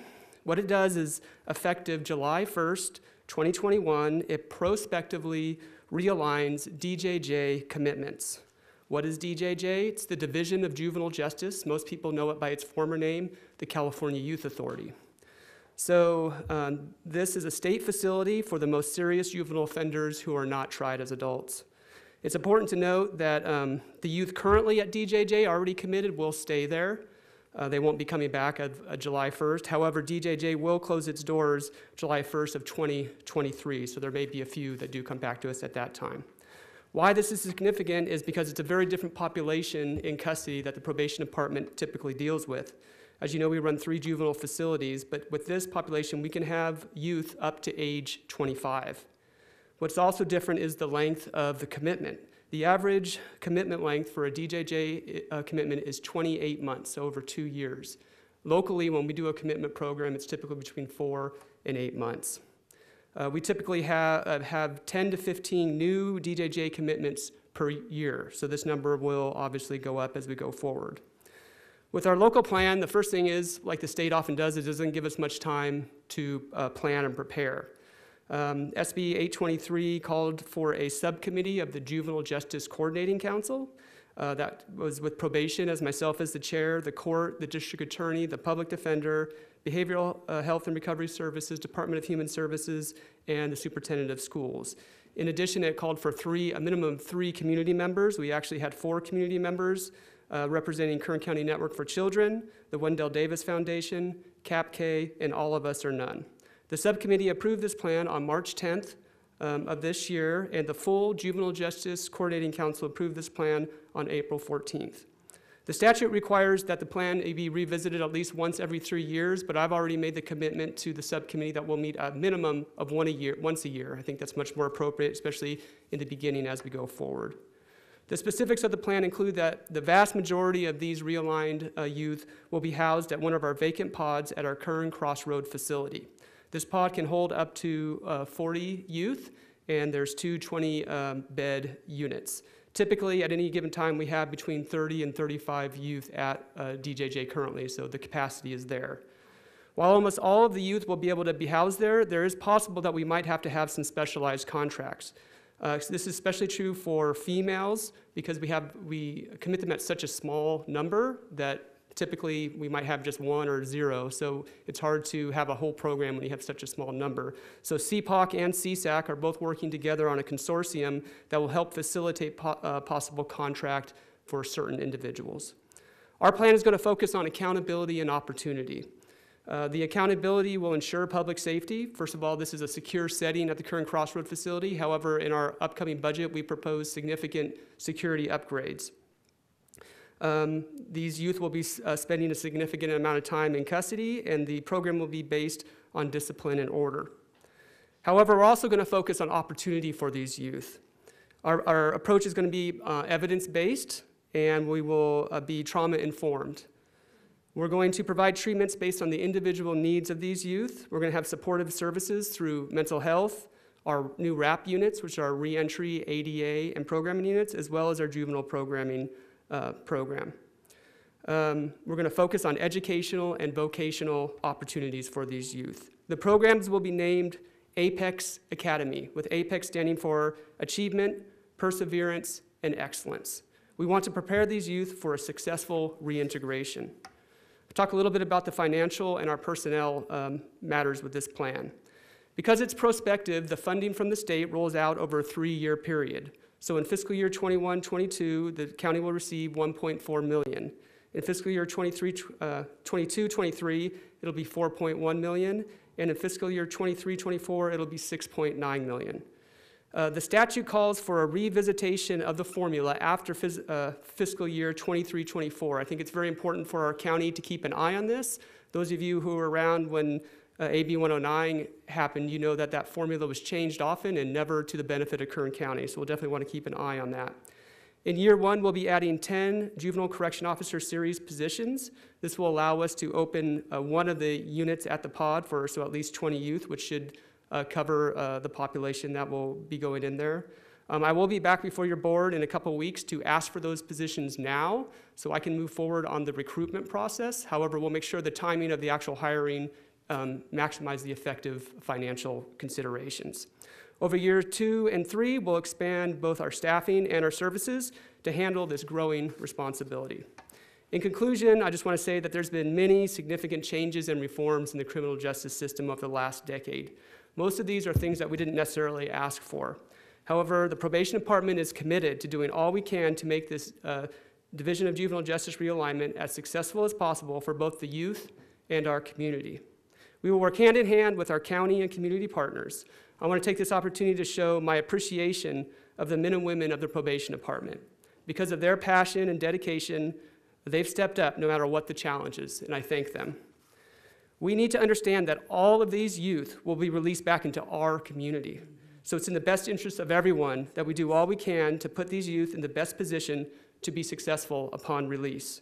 I want to thank the CAO's office and the Board of Supervisors for their support in this endeavor and for all that probation does. I would like to offer a tour to any of the board members or their staff if they would like to see where this new program is going to be housed. So just if you do, just shoot me an email or give me a call. And I'd ask you to approve the plan. Thank you, and I'd be happy to answer any questions. Thank you, Chief. Supervisor Perez? Okay, thank you. TR, that was really excellent, and I agree with you. I'm hungry too, so I'll be brief. I'm really excited about a tour and about connecting up, and we've talked about this before. Field in particular that has a real niche with serving this population in entry-level positions, you know, that are somewhat non-traditional and really well-suited for a population that has not been successfully integrated into the community for whatever reason. And I appreciate your acknowledgement that, you know, this is our community and we have to deal with each other in one way or another, whether we like it or not. So this just makes sense. It makes you know, it's the right thing to do, and I'm excited about the opportunity to put these young people to work, have them see their name on a paycheck, you know, that is of their merit and of their labor and of the, you know, their trajectory, of course, is limitless when people like you believe in them. So thank you. I'm excited about this. You know, I really have a plan for, you know, a jobs plan that I'd like to work with you on for these youngsters, because if we can get them and redirect them, I think the you know, sky's the limit. So thank you. I look forward to more discussions about that. Thank you. Any other comments from the board? You need a motion to approve? Yeah, if there's no more comments, but entertain a motion to approve. So moved. Is there a second? Thank you. All right, thank you. Please cast your votes. And Mr. Chairman, for the record, no public comment on this item. Thank you, I appreciate it. The motion is approved, all ayes. Okay, before we adjourn to closed session, there's a non-agenda item that needs to be considered. The need to take action on this non-agenda matter occurred after the agenda was posted on April 22nd, 2021. County officials learned of significant information, and such information warrants immediate consideration by the board. So I would request a motion to consider closed session item number 78, conference with legal counsel, anticipated litigation. Is there a motion to add that to the agenda? So moved. Second. Please cast your votes. The motion is approved, all ayes. Great. Well, having no more items to consider in open session, I'll entertain a motion to adjourn to closed session to consider County Administrative Office item number 76 and County Council items 77 and 78. Thank you. Without objection, we are adjourned in honor of Gerald Haslam. Mm-hmm.